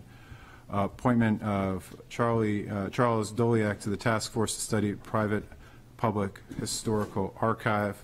I'm going to lump these. Appointment of Kristen Peterson, Emma Stratton, Thomas Watson, and Lawrence Yurden, all to the Task Force to Study Public-Private Historical Archive. Thank you for considering serving, and with any counselor, as always, please reach out to me with any questions that you have on these appointments. Next up, the appointments to be voted. We have the reappointment of Everett Eaton to the Economic Development Commission, reappointment of Tom Watson to the Economic Development Commission, appointment of Richard Candy to the Task Force to Study Public-Private Historical Archives, appointment of Susan Sterry to the Task Force to Study Public-Private Historical Archives, appointment of Thomas Hardiman Jr. to the Task Force to Study Public-Private Historical Archives, appointment of Katinka de Routier to the Board of Library Trustees, reappointment of Janika Fonseca to the Board of Library Trustees, and that is it. So I'd wait a motion to approve those appointments. So moved. Second. Any discussion? Councilor Bagley. Thank you. I just, in the packet, we get to see the resumes of all the people that volunteer in Portsmouth. And it's true tonight, and it's true, every night that we vote on these appointments. But, it's staggering to see the accomplishments of many of our residents. Certainly. I don't want to point out anybody in particular, but it certainly made me glad that my resume was not going head-to-head with some of these individuals. It's certainly it's quite amazing considering the time that goes into this. Often thankless in terms of the work. When you get on any commission, and I guess I'll speak a little bit longer because I have so many tonight. When you get on a commission, you realize there's so much more to a problem than you think. That's certainly been my experience with being on the council. You realize that there's a lot of opposing sides, and trying to weigh that, know that there's not an easy answer, and if the easy answer is the one you choose, it's usually not the best one because it's left off something that required a little bit more nuance, and we can't pass the buck in Portsmouth. It literally stops with us. There's not like comes from the national, the state level. They can talk about all these things, but we actually have to do it here. And the fact that we have so many people willing to implement the rules that we come up with, it's a testament to the care and love that they bring to the city. So thank you, everyone that has stepped up to serve, and thank you those that have gone through it and are seeking reappointment. It means an awful lot to the city. We could not function without you. All in favor? Aye. Any opposed? No opposed. Thank you. All right. Next up, Councilor Tabor. Thank you, Mayor. Last I updated you on community power was February, and we've been very busy. Right now, we're drafting an energy aggregation plan, which we'll submit to the Public Utilities Commission. And that's essentially our business plan for Portsmouth Community Power. We got a lot of help from the Community Power Coalition of New Hampshire drafting that, and we'll give you a draft, we hope, in December. And then we'll have 2 public hearings on that as required by statute in January, followed by a council vote and submission to the state regulators. The Coalition for Community Power, which will be our nonprofit that has 21 member towns and cities right now, is really becoming a reality. They have $750,000 of seed money. They've hired Ascend Analytics to be their electricity buyer, a very sophisticated buyer, to create a portfolio of contracts. And they're hoping to have a CEO and staff in place by early next year and be ready for the first wave of towns to have community power in May. And Kevin Charette of our Energy Committee is doing a terrific job as our board member on CPCNH. And given his utility background, he's been drafted into a lot of their committees and is doing a great service for us. One other thing that's coming up, we'll have the option to buy a lot of green power through the coalition, and our buying power in that co-op will give us the best prices for green energy. But we want to find out how much demand there is. When we had an event in June, we were surprised that 75% of the people we surveyed in a spot survey, an electronic survey that night, wanted to buy more green power. So we want to take that survey citywide and develop a menu of options so that you can buy 50% renewable or 100% renewable if you want. We want to see what that demand is. And that we're hoping to mail out in December. And then we're teaming up with the Rye Energy Committee to have an event November 3rd at the Portsmouth Library called Button Up, How to Reduce Your Energy Consumption This Winter. So as utility rates spike, this might be a chance to figure out some smart ways to control costs and make your house more efficient. And lastly, we're working on a logo for Portsmouth Community Power. So if any of people with artistic inclinations out there would like to help us develop a logo, maybe some tugboats with some lightning bolts, or the North Church with some lightning bolts. I think you're volunteering. You've got some ideas. So, we're looking for that, to give us a logo and a presence. So if you're interested in have ideas for that, contact me or the city manager's office. Thank you, Councilor Tabor. Yeah. Exciting stuff. Any questions for Councilor Tabor? I'll just say that it is it's a lot of work that's going into this, and it's exciting, and you know, the flexibility this will provide, as well as the green energy component. But in addition, the flexibility to be able to chart our own course with this without being beholden to what the state has or has not done when it comes to both diversification of energy supplies to protect us when things like natural gas go through the roof. It's a big thing, and look forward to kicking this off or seeing what we're going to come back with. So thank you, Councilor Tabor.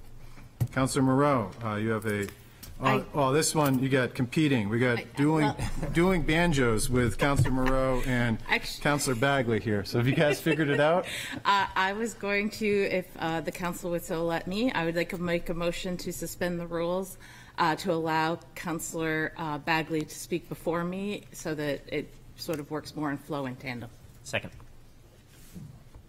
All in favor? Can I make a... We have to... we have to suspend the rules. We have to suspend the rules for you to do anything. Aye. So all in favor? Aye. Any opposed? No. Okay. It may make the most sense to pull forward item 1. Okay. And then leave item 2 to after your item, just so there's not a totally different subject in between the two. Okay, No, so that's fine. we're going to have to do this again. We will. We're going to. I'd wait a motion for to suspend the rules to bring forth section item 1 under section C. So moved. Second. All in favor?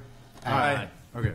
Councilor Bagley, the floor is yours. Thank you, Your Honor. In the packet tonight, we have the Parking Traffic Safety Committee action sheet and minutes of October 6, 2022. I move to accept and approve the action sheet and minutes of the October 6, 2022 Parking and Traffic Safety Committee meeting. Second. And to clarify, to accept these minutes would be to end the because it's a vote that was taken as part of the minutes, it would be to end the Islington Creek parking program. Counselor Bagley can correct me if I'm Yeah. wrong, but it was to recommend to us to decide when to end it, but that they recommend for it to end at some point. So okay. I guess there's a technical question for city staff. It's currently scheduled to end on December 4th? December 4th, correct. So if we pass this tonight, I guess it would be up to staff to end it on December 4th or immediately, or? If I may, I believe the intent of Parking and Traffic Safety was to give that notice as soon as it arrived at that decision, so that the council could have time between that decision and December 4th to make any adjustments to what is the pilot. So just because the committee took a vote to end the pilot did not mean it ended it prematurely or in advance of when it is supposed to sunset, which is December 4th. I hope that helps. Okay. It might not have helped me, but I'll try to. It's still in place. So typically, learn this on the last council, and you learn things, and then you forget them. But if the recommendation is, what was the exact wording? The recommendation was to end it in December 4th? Just to end it. Or just to end it?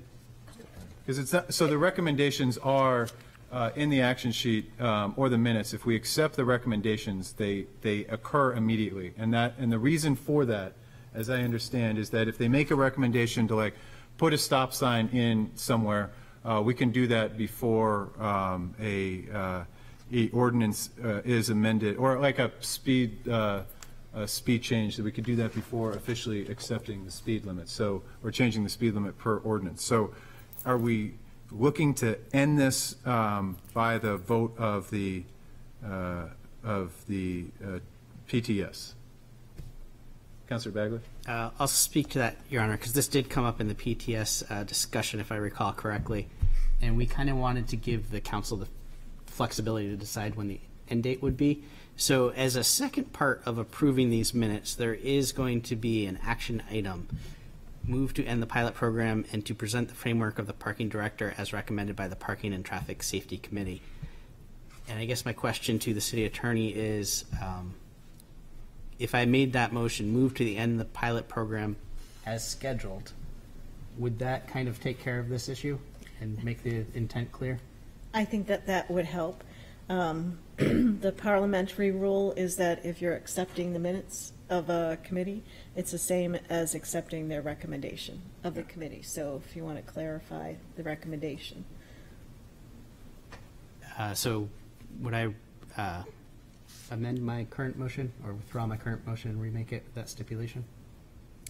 So the Motion to amend it? Would you need a motion to amend?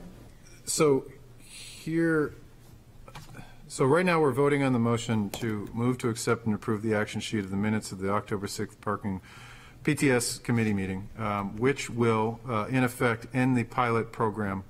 And without a date given, it would seem like it would end immediately, but that could be open to interpretation. But that is, so that's the first thing that we're discussing. And then we have the action items, none of which we need. If you have, this was all kind of brought up because the last council, we never voted on we never got consensus on accepting the minutes of the Parking and Traffic Safety, so we split out the action items, both for clarity and also if people wanted to approve a action item and they did not want to approve minutes of which they did not, were not present for, because we had that's how we extended the Middle Street bike lane. And so that's where this clarification came in. But we would not, I would be afraid that by approving the minutes, we would end up being, we would end the pilot program. But that seems like you want to do in the pilot program, parking program discussion and recommendation of the program down at the bottom there. Mayor, if I could, because I'm also a voting member on Parking and Traffic Safety, I'm fairly certain the intent of the committee was to give the council some time before the official sunset date of December 4th to determine what they wanted. And I'll read the language in the action item, which is slightly different than what's in the agenda. It says, voted to recommend that council end the pilot program and to present the framework laid out by the parking director if a permanent program is implemented by the council. I think that's important language, and I'll reiterate, I think the intent of PTS was to allow the pilot to play out in the event the council needed time to make a final determination. So I don't know if that does support your desire to change your motion. I guess, Your Honor, if I might, I'll rescind my previous motion, and I will make a new motion, which is move to accept and approve the action sheets and minutes of the October 6, 2022 Parking Traffic Safety Committee meeting with the pilot program scheduled to end on December 4th. Second. So, well, I don't know if how can we, I mean, they're the minutes. We can't change the minutes in this. So I guess I'm confused of why I'm confused of why PTS chose to vote to end the pilot program or recommend the program ending if it was going to end. I guess that'd be one, since it doesn't need to be voted on since it was going to end. So I guess I'm slightly confused about the reasoning for the PTS taking the vote. Councilor Cook? Thank you, Mayor. I'm thinking we could do this in two motions potentially, by approving the action sheet and then in a separate motion setting an end date for the MPP, because if the initial motion or the parking, traffic, and safety doesn't set an end date officially, then as a council we would need to do that, I would think, separately, and instead of having it in the same, commingled in the same motion to accept the minutes. Is that accurate? The opportunity to set an end date. I was trying to clarify what you meant, what the committee meant. Your Honor. Yep. If I could speak to it, I think I might be able to address some of your concerns. Well, I don't have concerns, but I guess what I'm trying to figure out is what we're trying to vote on, and what we're presented with is the recommendation to end the pilot program by the Parking and Traffic Safety. There's not a specified date, but that was already going to end, and so I'm curious on what we're voting on. If it was voted on to not continue after December 4th, that would be different. But it's been voted to end on December, or just vote to end. So I don't know if what we're trying to achieve can be achieved with the minutes that we have. So it would be my recommendation to not vote on these minutes or vote them down because we're not going to achieve, what was to be desired by the PTS, which was not to continue the parking program and not to end the parking program. Does that make sense? Councilor Bagley? Yeah, Your Honor, it does make sense, and to shed some light on how PTS got here, as you may recall, this program has been extended numerous times. So we addressed the question as not so much should we end it, but whether or not we should continue the program. And the consensus was that it's gone on long enough and it's time to end the pilot program. I don't think, and this is my responsibility as chair, is we didn't clarify, do we end it, immediately, or do we end it over the next 6 weeks, so to speak? I don't think we felt that was a decision for PTS. We felt that was a decision for the council. However, I would say the temperature in the room was that, one, we definitely thought it was time to end the program, not extend it any further. And I don't think the committee particularly would like to see this issue returned to them without some serious guidance from council, because we've strayed from, let's say, issues into policy area.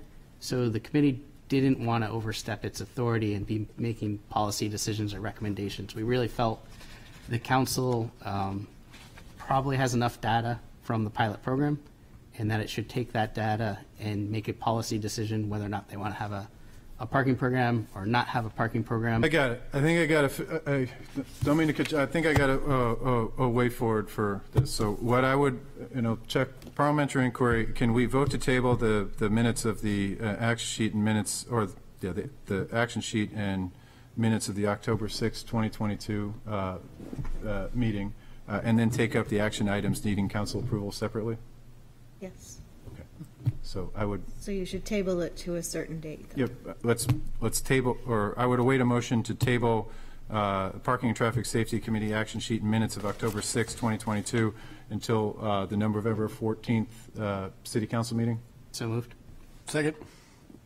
And does everybody follow what I'm trying to do here? I'm trying to get the minutes out so we can deal specifically with the action items, which include the pilot, which we could amend without amending the minutes of that. Okay. So all in favor? Aye. Any opposed? Great. Okay. So you have it. We now go through the taxi stands, Morning Street, and then to the old meat and potatoes there at the end. Thank you, Your Honor. I move to eliminate all taxi stands except for in front of the Tuscan Steakhouse. Second? And just to speak to this very quickly, we currently have 6 taxi stands in the city, 3 of them which are exclusively taxi stands and 3 of them which are shared space with loading zones. At one time, the city had, I believe, up to 28 taxi medallions, which you would require to have to use a taxi stand. We currently have 1 taxi medallion. We spoke with the gentleman who owns the 1 taxi medallion. He said he can't use more than 1 at a time, so he has no problem with this. Okay. And out of all the ones that were available, he thought that was the one that's most helpful for him. We did bring to his attention that that part of Pleasant Street is often closed in the summertime. He said that's no issue, so he's happy with this being the 1 taxi stand. And after the meeting, I kind of thought about this, and I don't think we should put it for a vote tonight, but I would like to put the idea out there that we consider grandfathering the taxi program. Okay. We can, I think that'd be a good thing to take up at the PTS meeting, and we'll make sure to come back. I think, 1 taxi, it seems like we should at least look at that in the process of medallions, the taxis, and it might make sense to do something differently. But with the motion on the floor, any other comments on that? I thank PTS for looking at that. I thank the Assistant Mayor for bringing this forward. All in favor? Aye. Any opposed? All right, on to Morning Street. I motion that motion move to install no parking here to corner signs 30 feet from Woodbury Avenue. Second? Any discussion on this? Nope. All in favor? Aye. Any opposed? All right. Next up, you have the neighborhood parking program. So I move to end the pilot program as originally scheduled and to present the framework of the parking director as recommended by Parking and Traffic and Safety Committee. Second? Any discussion, Councilor Tabor? Well, I would just ask Councilor Bagley to clarify what you mean by present in your motion. Present to us for deliberation, or you're not asking for us to direct a policy direction here. So I was unclear on what you meant by present. I could speak to that. Yep. So we've done the neighborhood pilot parking program for about 1.5 years total, I think, when it gets to the end date. And we've had a lot of data. We've also had quite a few public speakers, 2, 4, against, indifferent. Some spoke tonight, but we've had many, many more come to our meetings or send an email. So there's been a lot of discussion in the community, and I would say it's fair to say there's no consensus. It's probably not 50-50. If I had to guess, it's probably 60-40 in favor. However, that was when the program was operating under the pilot rules, which was at no charge to everyone. So what the committee thought was best, since this is, it's not putting up a stop sign or a speed bump, it's not a safety issue, it's a community want, let's say. So it's really a political decision. Do we want to have a parking program? And if we want to have a parking program, what would that look like? And we thought as a committee that Director Fletcher had put some pretty valuable data together, and that it might be helpful to the council if Director Fletcher was to present the data, which he has done in the packet. We could then ask the director any questions, and then not to steal Councilor Moreau's thunder, but I think she's going to have some, thoughts on this that she's collected from the community. Okay. So I think the objective tonight is to say the pilot has gone on long enough, so to speak. We have data now that we can use, and it's up to the council to probably do one of three things. One, to continue a program that is identical. Two, to create a framework for a program if this neighborhood or another neighborhood in the city wanted to have such a program. Or three, to say we're not interested in neighborhood parking programs and place the data on file. Okay, thanks. That's great. So we're essentially voting to end the pilot program and then hear a presentation or hear the data. To allow it to sunset. So, yeah, I mean, I guess the word "end," this is not just because thinking about what's going to be in the paper tomorrow. I'm more thinking like, what the action of this is to do, and that action from PTS, as I understand it, is that they no longer want to run a pilot program, that they've collected as much data as they will collect. And so they're shifting the buck back to where it's got to stop, and that's us in terms of making a decision. So I'm fine with the move to end the pilot program as regularly scheduled. I might have changed it to not renew the pilot program, but that ultimately it's our call once we've stated that we're no longer in the pilot phase. So we've moved on to, if we're going to do something, we got the data, let's do something, or not do something, but it's our call now. That's how I understand the intent of that motion and the will of PTS as shared by Councilor Bagley. I would agree that is a very accurate representation of the PTS's feelings. Okay. So any other discussion? Again, I think we will have discussion on how we would, so this is not a vote if you don't want or do want a pilot program. It's a vote to say that the pilot program, whether or not you want a neighborhood parking program or not, has to come to an end, and we are going to end that pilot program when it was scheduled to do by December 4th. Okay. All in favor, or I'll do a roll call vote. Roll call, Kelly, if you can. Yes, Mayor. Assistant Mayor Kelly? Yes. Councilor Tabor? Yes. Councilor Denton? Yes. Councilor Moreau? Yes. Councilor Bagley? Yes. Councilor Lombardi? Yes. Councilor Blaylock? Yes. Councilor Cook? Yes. Mayor McEachran? Yes. Unanimous. Okay. Now we're going back to Councilor Moreau. Yes. Is that correct? Because then we'll come back to Rule 343. Okay. Thank you. Thank you. So I actually attended the last Parking, Traffic, and Safety Committee because I knew this was going to be discussed. And as everyone on this council knows, I live within the NPP program. I have many neighbors and have been in the neighborhood for 20 years. There are, yes, a few people that are adamantly against it. I think that there are some parameters, and we've discussed this, like what to look at. We've been looking at other cities.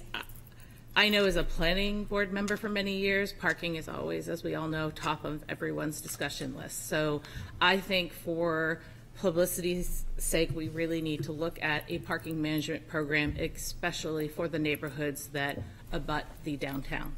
Because we all know that the more downtown parking gets expensive or gets overrun, that it all bleeds out into the adjoining neighborhoods. And for that reason, I think we really need to look at a framework that'll work for possibly all neighborhoods as far as how you evaluate it and possibly implement it. It might be unique to certain ones. So I thought, we have been the pilot program, so now let's take the data that we have from the pilot program, let's take the experience that we have and try to start to work with what a parking management program for a neighborhood would look like in our city. And the neighborhoods that abut downtown mostly are mixed use. There are some businesses, but a fair amount of residents and a little bit of in between. So in looking at the data that Director Fletcher brought forward, we looked at that and we thought that some of the points were great. I think that some of the data that we've been given could be argued. So part of my wanting to have a discussion with all of you tonight was to get your feedback about some of the points that we came up with. So we talk about, how many parking spaces did it open, but what we don't talk about is who were the people that were parked there before and who were the people that were parked there after it started. So you might have had, whatever the, it opened up 1 to 2, 3 spaces. Well, it might have actually opened up 10 to 15 spaces, because now instead of having others park there, some of the people from the neighborhood are actually able to park there. So that's actually a number we can't really figure out, because it's not a way, you don't have a way to actually figure that number out. So I just think that there are some ways to look at these numbers that works, and some that, you could question may or may not be applicable. Also, when you're looking at their percentage of like 85%, I mean, that's a utilization they do for commercial places. So like the downtown, right? You want a certain percentage in order to make sure everything's properly utilized. I think we have to look at different percentages if we're talking about actual neighborhood programs, because I think that parking management would be a little bit different. And I'm no expert, but I certainly lived long enough in this neighborhood to know what the issues can be and what the issues are. So, as a group, a small group of the neighbors, we worked on, and I enjoy feedback, we worked on some parameters, we worked on some rules, and we worked on some fees. And we thought residential permits at $10 a month seemed to be a fairly reasonable amount to ask somebody who lived in the neighborhood. And we thought of giving 1 free guest pass to each person that has a each household that has a residential permit, and not to put a limit on how many permits. So if people wanted more than one, they could have more than one as long as they were a residential. We thought on the commercial properties, they could get the same dollar value, but up to 3 permits, and then beyond that, we'd go to $50 a month with no guest passes. And the reason for the 50 is that equates it exactly to what you would pay an employee to park at the Foundry garage. So we figured we really needed to, after a certain amount, encourage them to actually go use the garage or pay at least the same amount if they were going to use the neighborhood. Some of the parameters that we looked at for our specific neighborhood were basically the streets would be bounded by the north side of Islington, the west of Bridge Street, including Dover Street East, south of North Mill Pond. We were looking at program requirements of like 65% of dwelling units in the neighborhood to approve a program. Dwelling units consisting of single-family homes, condominiums, multi-unit buildings of 4 units or less. And we were looking at utilization of a program of approximately like 70%, and a program to include at least 100 properties, so that you are talking about areas that are at least of a decent size. I think our area has over 200 if we, when it was counted out originally, when I look back at the original data. And let's see, some of the rules, we looked at permits could not be issued or renewed for any person, because they'd have to be renewed on an annual basis. Or we could do a quarterly basis. We talked about that as well for renters that might not all end or start on the same time. We talked about if you have any outstanding parking violations, you're not able to get a permit. You would need a valid registration for the permit. That would have to be to the residential address. Let's see. Anyone that was on an unregistered vehicle could be revoked and no refund would be issued. We've looked at permit holders must provide a name, address, a contact number, and a driver's license and proof of residency. Some of the things that have already been done or in place could be used. Permits are non-refundable, and anything, and put in some language. Here's the attorney me. Any permit or any part thereof that is altered or falsified shall be revoked.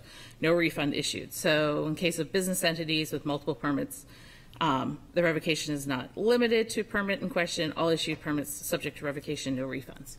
So we've started to put together this framework, but I didn't want to just bring something together. I was hoping now to get feedback from all of you based off of what Parking, Traffic, and Safety has looked at, based off of what I've brought forward.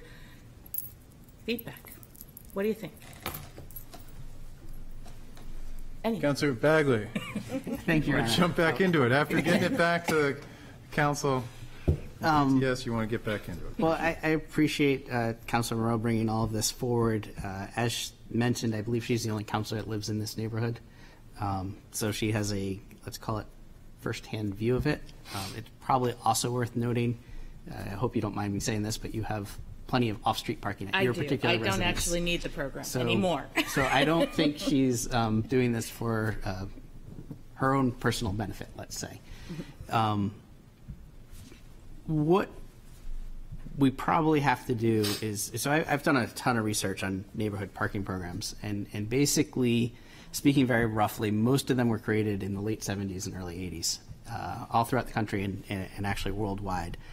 And they come in 1,000 different flavors, let's say. And for the most part, they've really never been amended or changed because it's so much of a political hot potato that it's better to just stay with what you got than to make any necessary adjustments. So personally, I'm probably not in favor of neighborhood parking programs. However, having heard all the speakers and done all the research, I do see that there can be a time when they make sense. However, I feel that they need to follow some criteria. One, they need to be self-funded. Two, they need to be fair and equitable. And three, they have to be as simple as possible. We don't want to end up in a situation where we have 50 street signs on every block telling you when and where you can park and how you can park. We want to, do this with as little impact as possible. So what I would propose potentially tonight, we could schedule a work session on neighborhood parking programs using Councilor Moreau and Director Fletcher, some combination of those two data sets, and come up with a framework, if you will.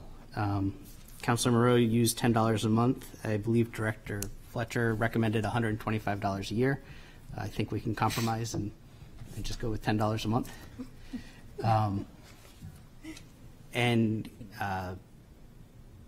Let's, because when the parking program was free, I think it was easy to get people to sign up. If we're going to charge for it, which I think we need to because it has to be paid for somehow, it would be very interesting to see what the community has to say.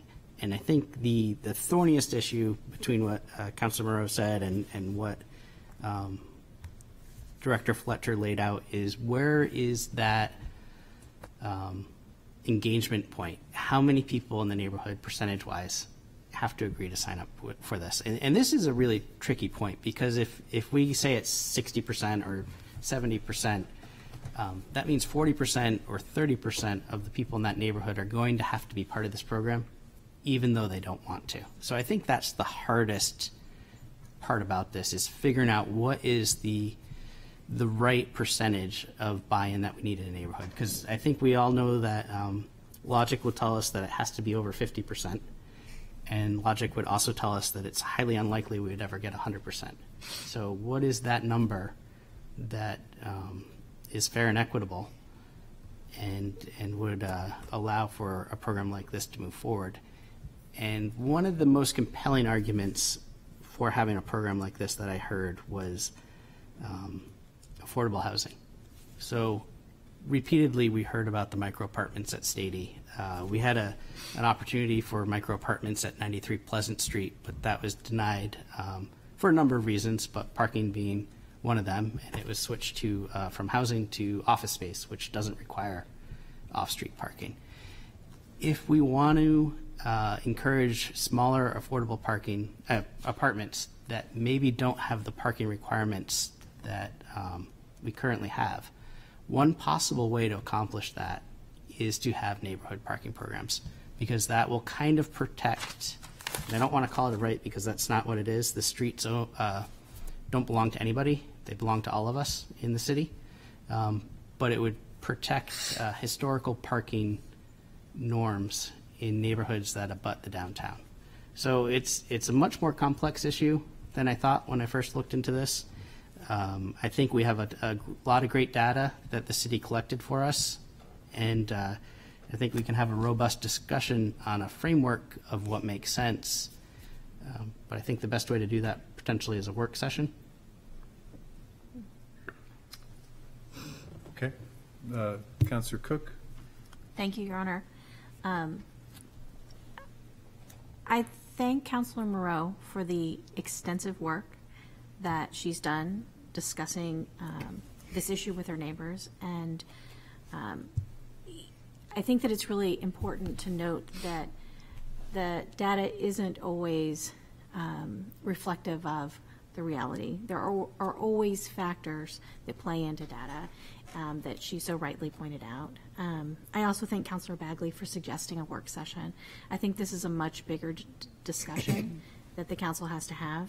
And the discussion has to go beyond just whether or not we have a program in this particular neighborhood.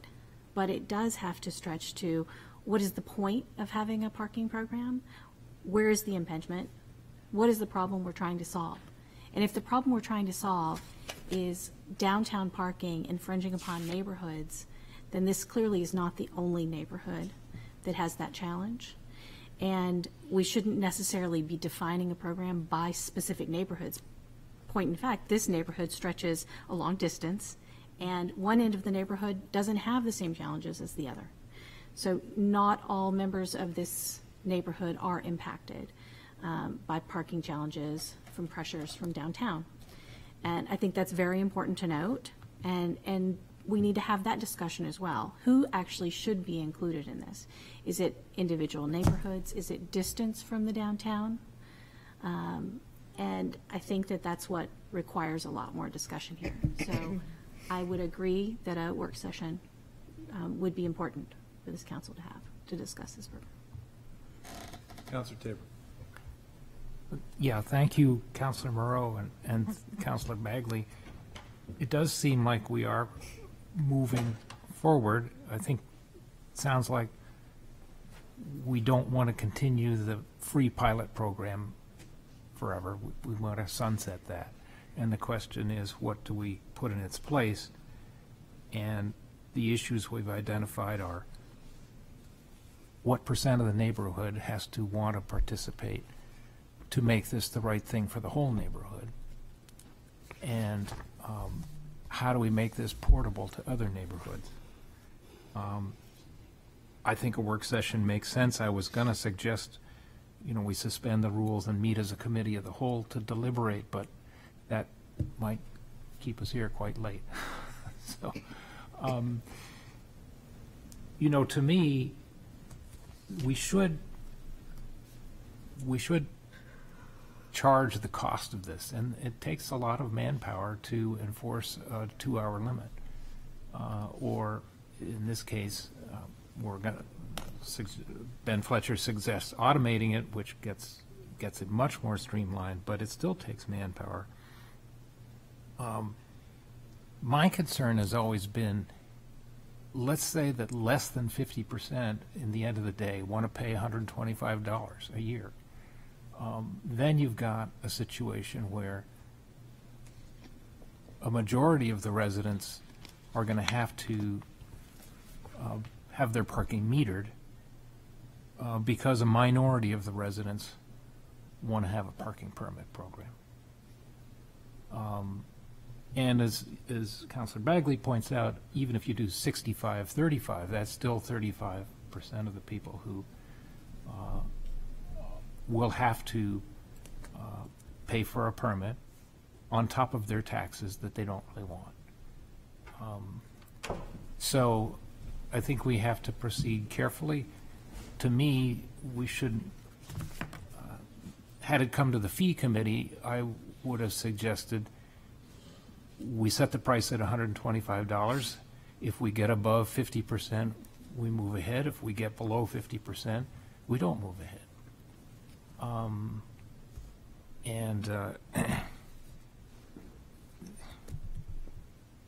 But I think Councilor Moreau's on the right track of, there are other neighborhoods that would want to do this.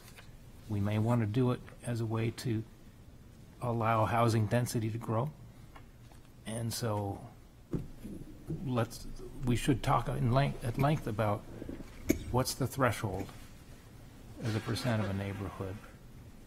And do we implement the way Director Fletcher suggests, simply using the app, which seems to be very streamlined and efficient.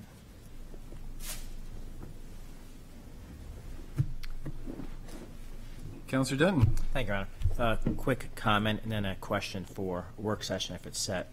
The comment is on, I believe it was the 2018 to 20 council which set the 75% threshold for the pilot program to begin, and that was incredibly controversial and tough for the neighborhood to actually accomplish. And so I do like the idea of lowering it. Obviously more than 50%, so the 65% makes good sense. But the question I'd have for the work session is, would it remain open to anyone in the city to buy into it to park there, or would it just be for the neighborhood? But again, that's a question for the work session.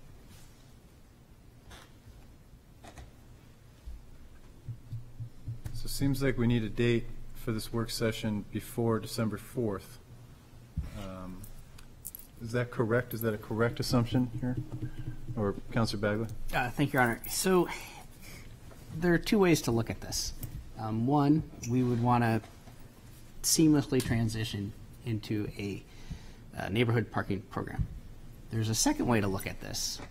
Because of COVID and because the neighborhood has been, let's say, unusual parking characteristics for so long, that if there was a period where there was no neighborhood parking program, it would give a chance for residents to reacquaint themselves with what the parking situation was before the neighborhood parking program.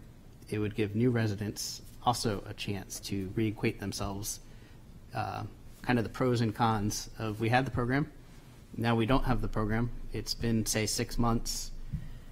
Let's evaluate if we want to pay a fee and have the program come back, or if we're happy with the current parking situation. So I guess I could see there's a case to be made that we should have a seamless transition to a parking program if that's what we're going to do. But I think there's an equally valid case to be made that it might be nice to have the opportunity for the neighborhood to see what it's like without a parking program for a little bit. Okay.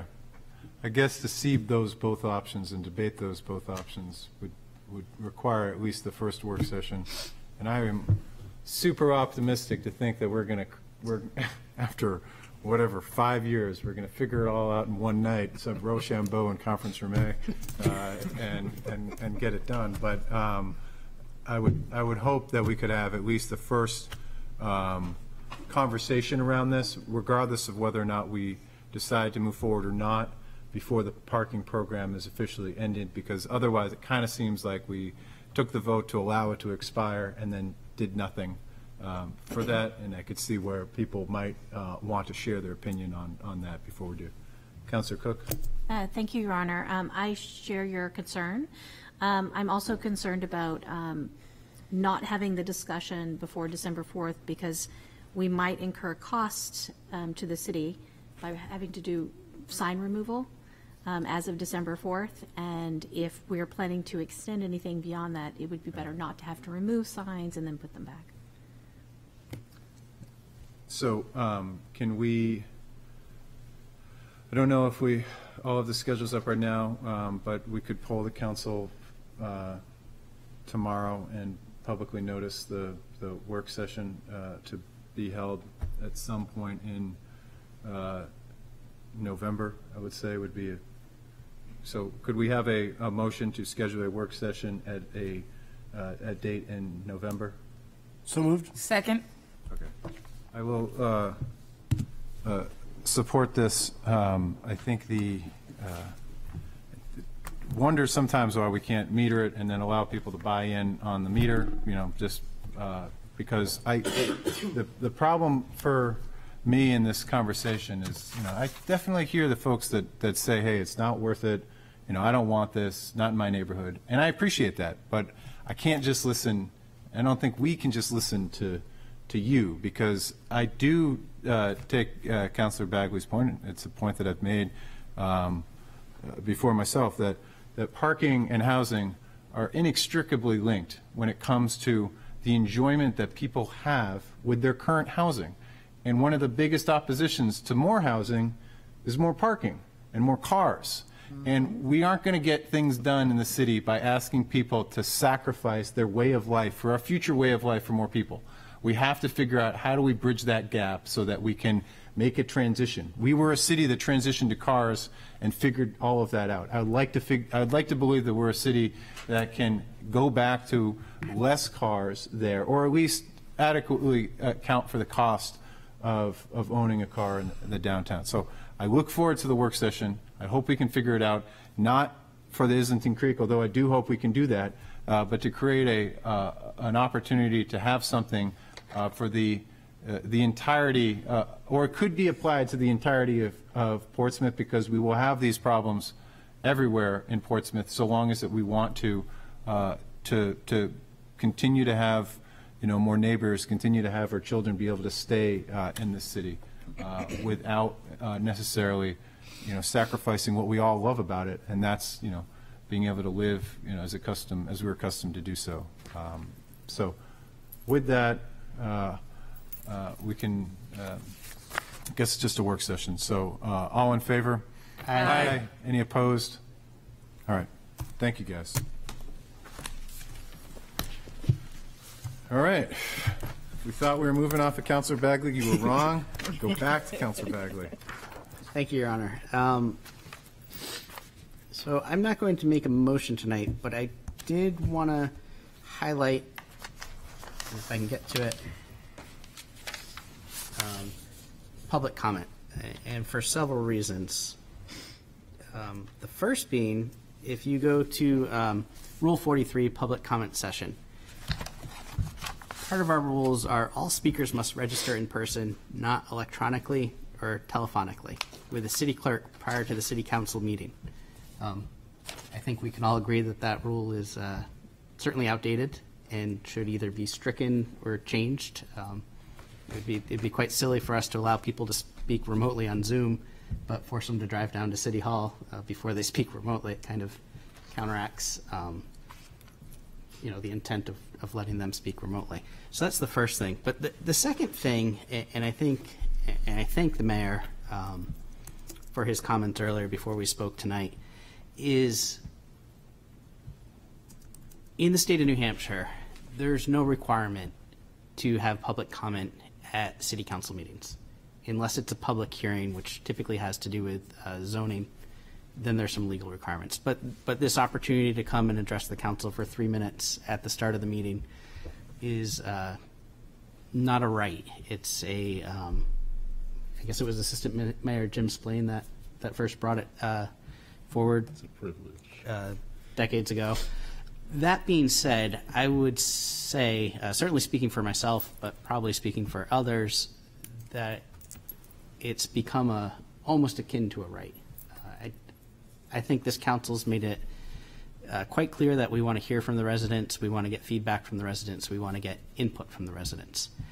And if you take a look at the history of the First Amendment, originally it only had to do with what Congress enacted or didn't enact. And it wasn't until about 1917 when the Supreme Court looked at the right to due process, that's in, I believe, the 4th and 17th Amendments, and started expanding it.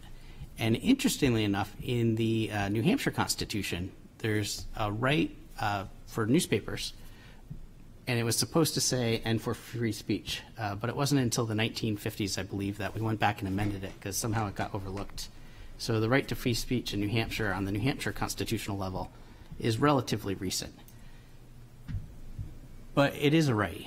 And so what happens is once you've created the ability for the public to speak at a meeting, you can regulate certain things. You can regulate the time that they speak.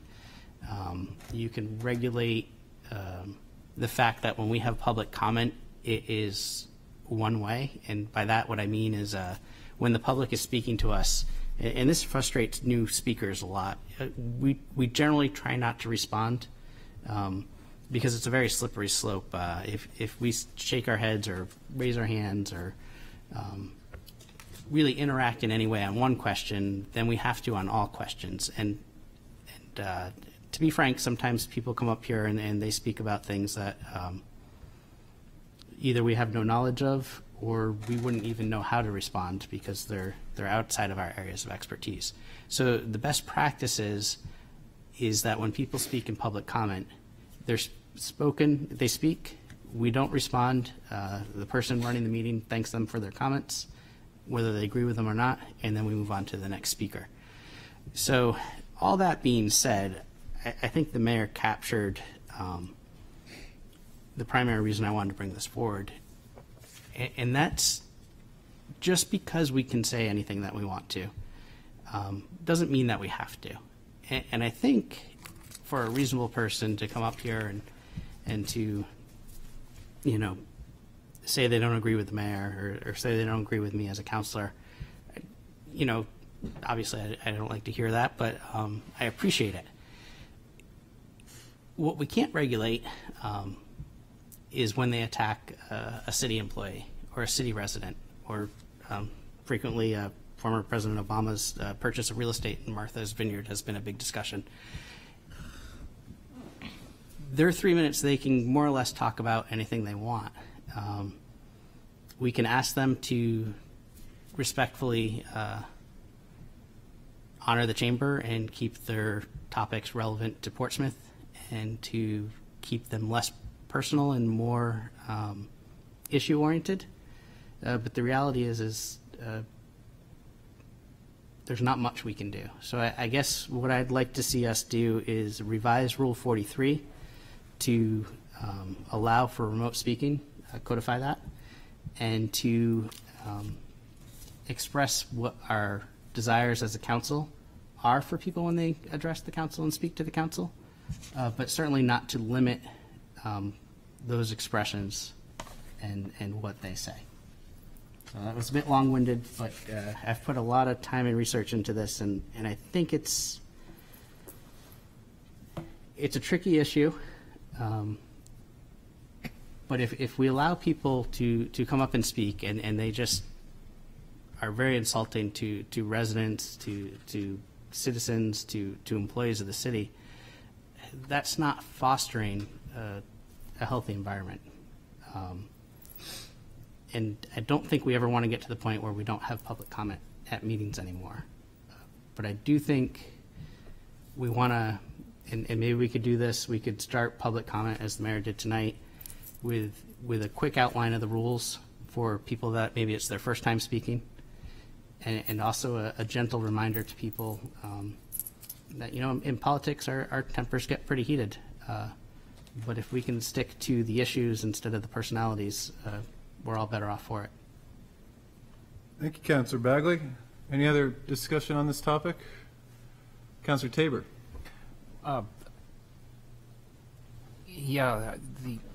Thank you, Mayor. Here's some things I think we should value about public comment. We have a lot of interests, moneyed interests, that can hire people, former mayors, for example, to lobby us. They can hire attorneys to speak for them. Public comment, any person in this city can come up and have equal standing as those owners of capital, if you want to call them that. And I think years ago, Mayor Sorrell, I think, said the rule of 10. If 10 people come to speak on an issue, then you know it's got to be reconsidered or thought about carefully. At the time I heard that, I said, that's crazy. That's not a real valid sample at all. But if it's 10 people whose life experience is directly affected by an issue, we're hearing from their point of view of how they live with that decision. And that, I think, is really valuable. Past councils have tried to limit public comment or change it, and I think they've reaped the consequences of that. It is an institution. So I think we should continue it. I think we should modify it for the electronic age. I don't think we should try to encumber it with too many rules because we can't. And I think we should expect criticism. If we're not getting criticized, we're not doing enough. You know, it's easy to not be criticized. You don't make any decisions. You don't stick your neck out. You don't do anything. You don't stand for anything. Well, I don't think that's what this council wants to do. And everything we do will affect some party. And we need them to come speak of their lived experience and hear that. And lastly, on the difference between us and city employees, you know, the test for libel, which is really what are the limits of free speech, for us as public figures, for somebody to libel us, they have to knowingly and maliciously make false statements. That's a very high bar. But, you know, the rest is fair game. And we know that when we run for office. We're not gonna get bouquets thrown at our feet all the time at all. But city staff is different. They're not public figures.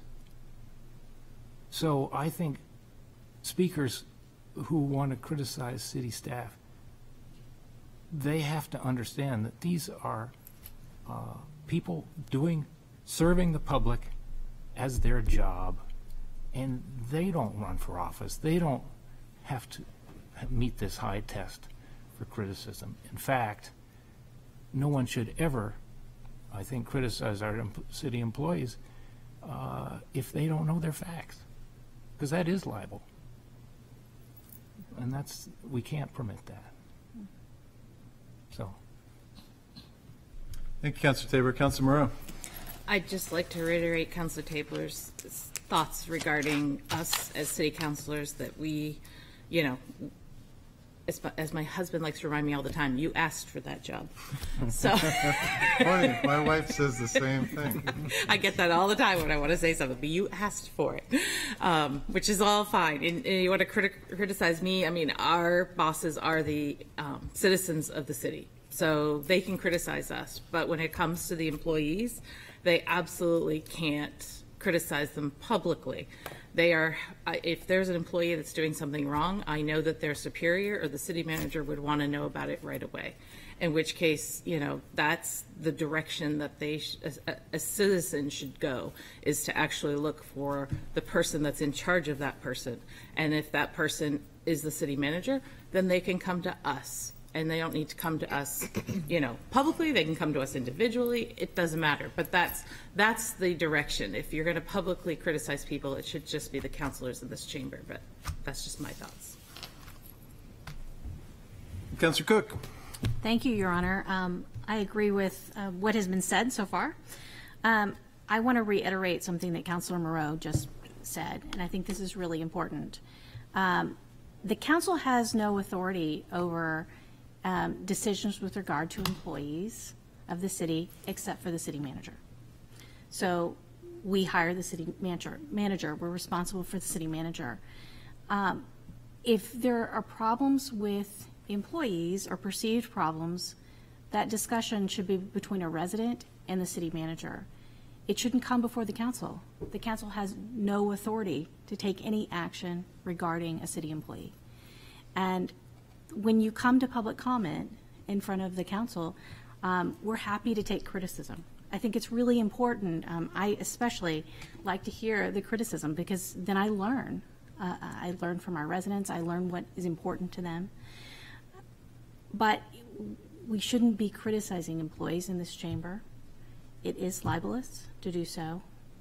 I think it's critical to remember what the purpose is of public comment, and it's to bring issues before the council on matters that the council can actually take action. Thank you, Councilor Cook. I appreciate Councilor Bagley bringing this to the attention. I had honestly I had thought that public comment was, that literally started 400 years ago, I was surprised to find that Councilor, at the time, then later Assistant Mayor Jim Splain, was the one to bring it forth about 17 or so years ago, at least according to former City Attorney Bob Sullivan. I caution against making too many rules on, trying to direct the type of speech that we receive, mostly because it's tough to make rules. It's really tough. It's tough to limit things and not account for things, as evident by the fact that we now have Zoom communication, and a pandemic has created the ability to call in from the future here and be a member of public comment, which is incredibly important because not everybody can come down and have public comment when they might be putting their kids to bed, but we still want to hear from them.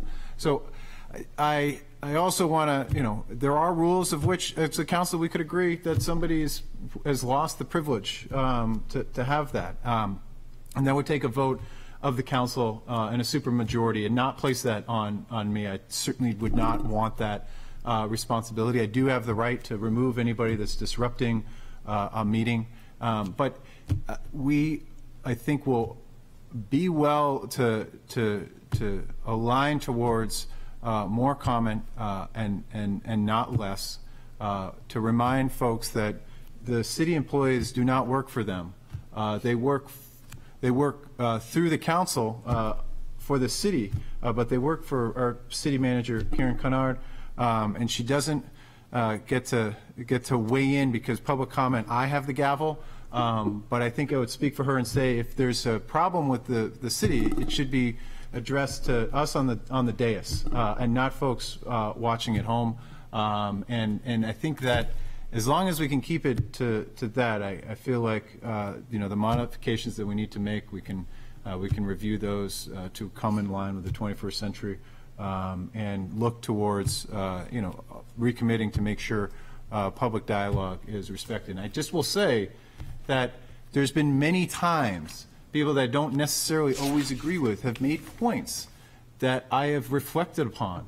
And those points are often more effective when they come from a standpoint of, hey, you should consider this.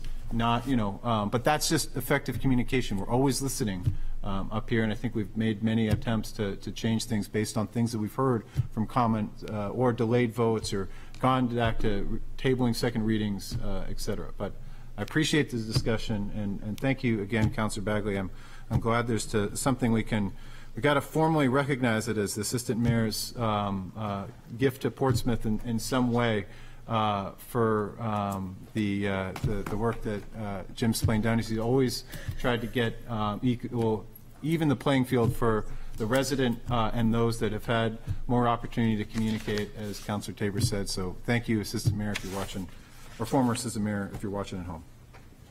So with that, we go to Councilor Cook. Thank you, Your Honor.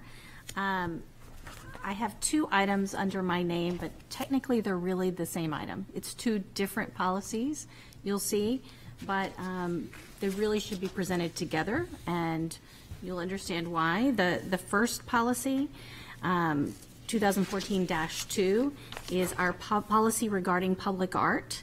And this came forward from Governance Committee, the recommendation to delete this policy. But it's not a standalone deletion. That policy goes into the second policy that we're looking at tonight, which is which would be a new policy from 2009-06. It would change to 2022-whatever if we adopt it, and we take the exact language from the first policy and insert it in the second. And the reason that governance is recommending that we do that is we have two different public art policies.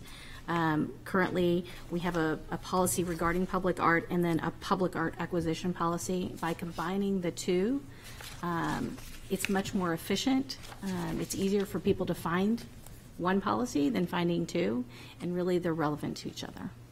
So Governance Committee recommends that we delete the first policy, the policy regarding public art, take the language, and essentially it would go into paragraph 3 of the second policy.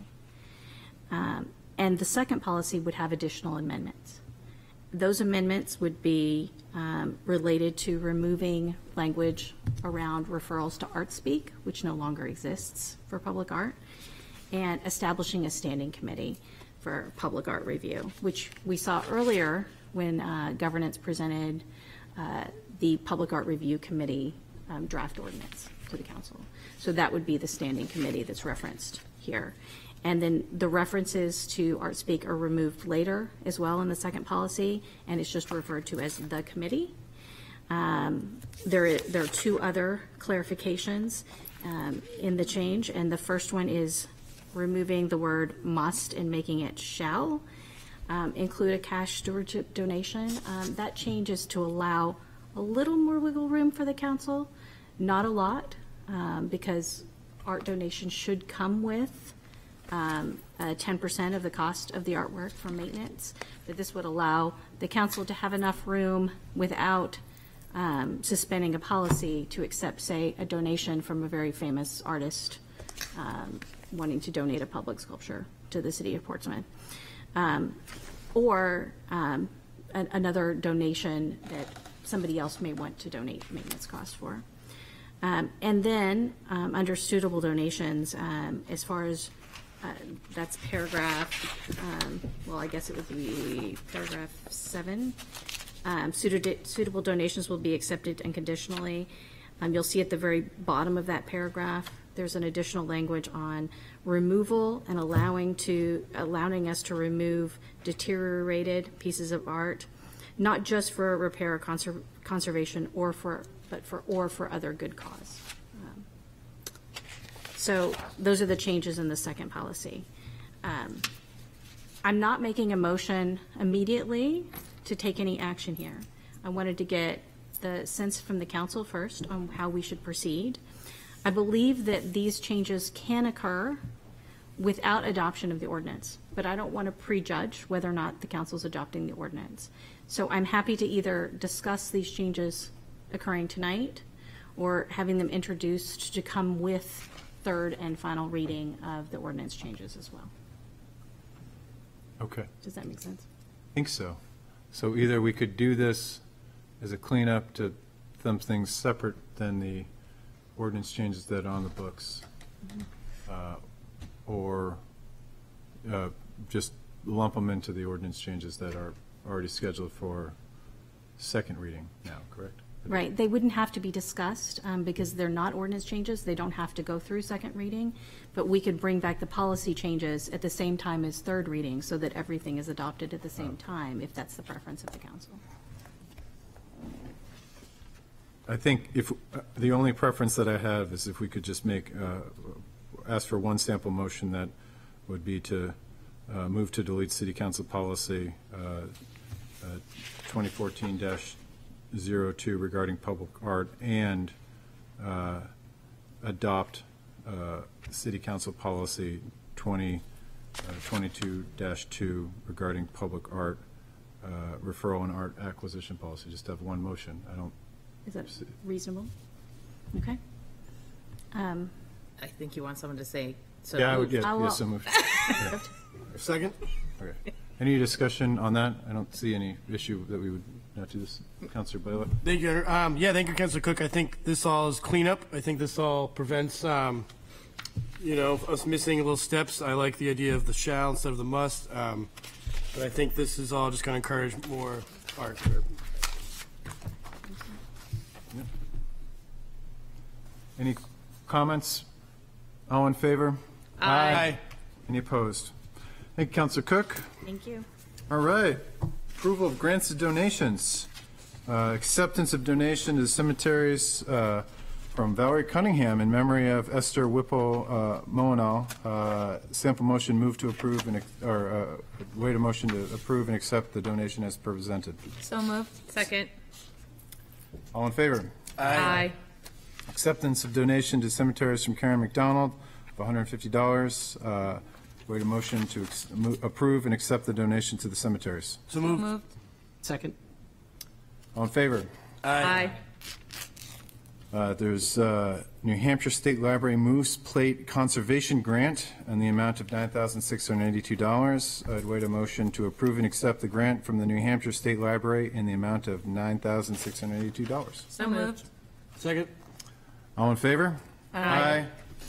An acceptance of donation from the fire department in the amount of $300. I'd accept the motion to move to approve and accept the donation as presented. So moved. Second. All in favor? Aye. And this one's a little bit bigger. An acceptance of a Housing Navigator grant in the amount of $250,000. I'd await a motion to approve and accept the grant as presented. So moved. Second. And is there any hand up a little higher, Councilor Moreau? I've been so excited about us getting this grant. So I would just like to start by saying, for those that don't know, the Community Housing Navigator grant was through the New Hampshire Housing and the whole New Hampshire Invest Fund, which came out of the governor's money that he set aside, which is all in there. And I just like to give a lot of kudos to our planning director, Beverly Zen, who spent a lot of time, because I threw this at her with a week for her to draft it up and get us this award. But I think in the end, it's going to work hand in hand. For the next 2 years, we will be able to hire somebody whose sole job is to work on everything housing, which is one of the big things we talked about as setting a goal. So I think this is going to be very helpful for the next 2 years to have somebody that not only can help planning, but I sort of see this person as really being a help to educate the community, to reach out to the community, getting feedback for us, and really being that go-between. So I'm super excited, and thank you to our planning director for doing such an awesome job in getting us this money. This is awesome. Thank you, Beverly.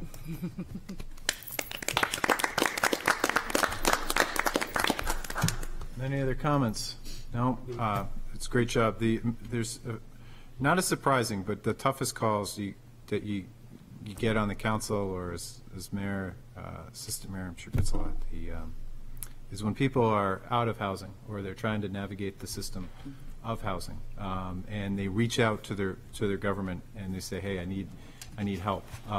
There is, we have a great staff that tries to piece some of that together, but it's often, helping people find legal assistance or legal aid, having somebody that's not only dedicated in how we can navigate this crisis together, but on the acute problems where somebody is in distress and needs a hand to walk them through what is, finding housing and temporary housing. That's something you don't, people don't get good at that, because it's sometimes a life change that is really hard to, a lot is thrown at them. So I'm so excited about the big picture, but also those small conversations that we can have. So thank you, Beverly, and thank you, Councilor Moreau.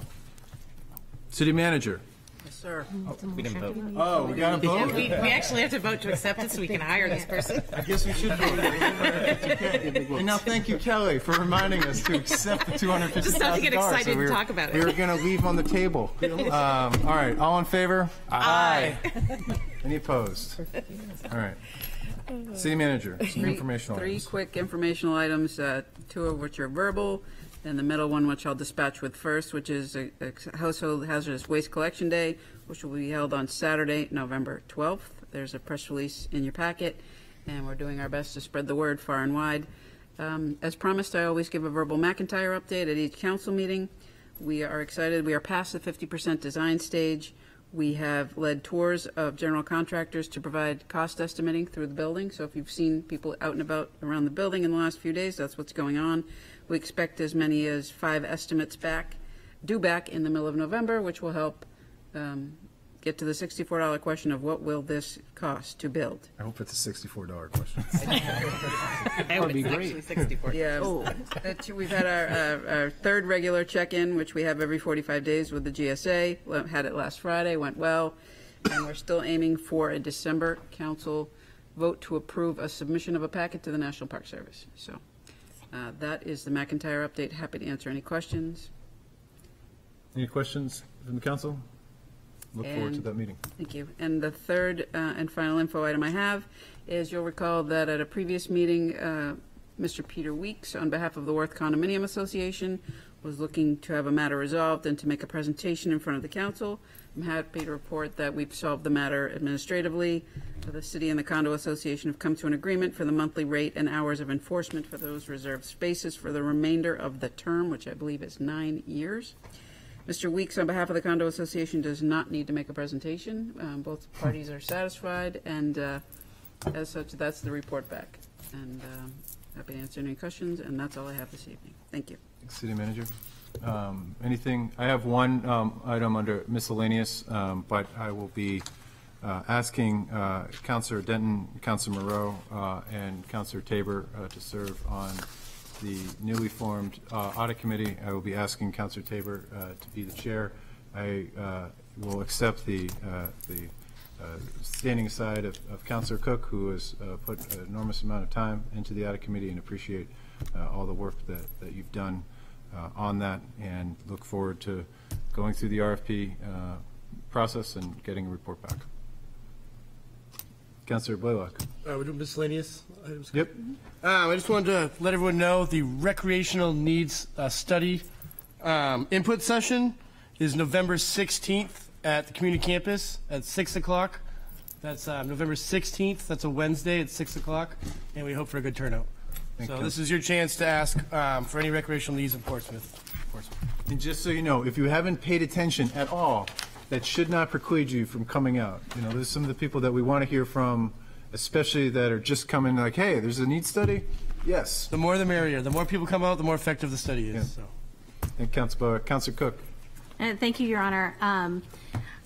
The city manager sent out a press release on October 3rd, and I wanted to make sure that we highlighted the importance of this press release.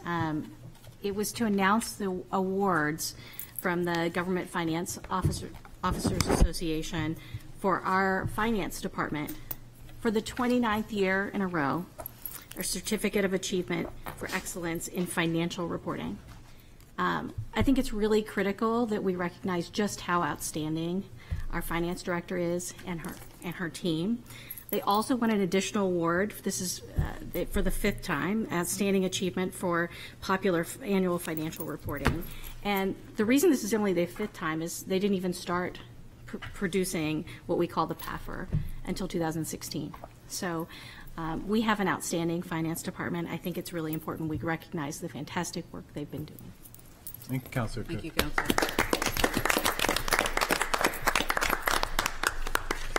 Oh, yeah, just a quick question is, I've had questions from several people, actually, about the Sherburne School, and when the Lister Academy is completely out of there, is there a public session about what's going to happen with that planned? There needs to be, for sure. Yeah. What's uncertain is the date by which the school department no longer needs educational use of that building. Right.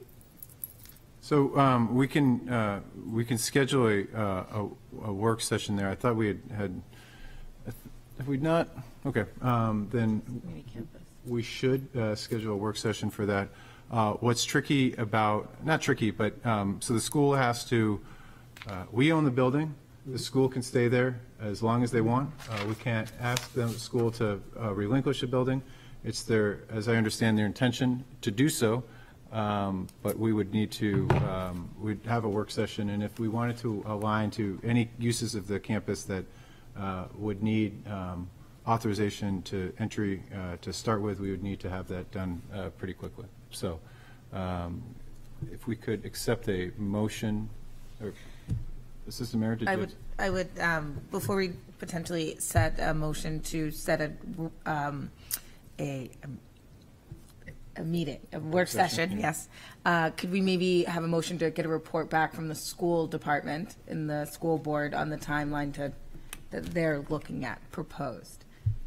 my concern is that if we set a work session for potential of Lister Academy, and then the school board and the school department comes back and says, we're looking at 1.5 to 2 years out before full transition, and do you know what I mean? I Sure. don't want us to get too Yeah. far ahead in the mind of the community of what could go there before we've had a conversation or some dialogue with the school department, public facing for the council. What is the last, we can certainly get that, but what was the last vote that the school board took on this? I'm trying to remember it. That, I believe, at the point in time when they no longer, when they no longer were planning to hold the Lister Academy at Sherburne School, that they would therefore have no further educational use for the building, but they were not comfortable giving an end date, as I recall. So I think that, I don't know if we're going to get an end date yet, and I don't want to put the school board on the spot. I think that we should have a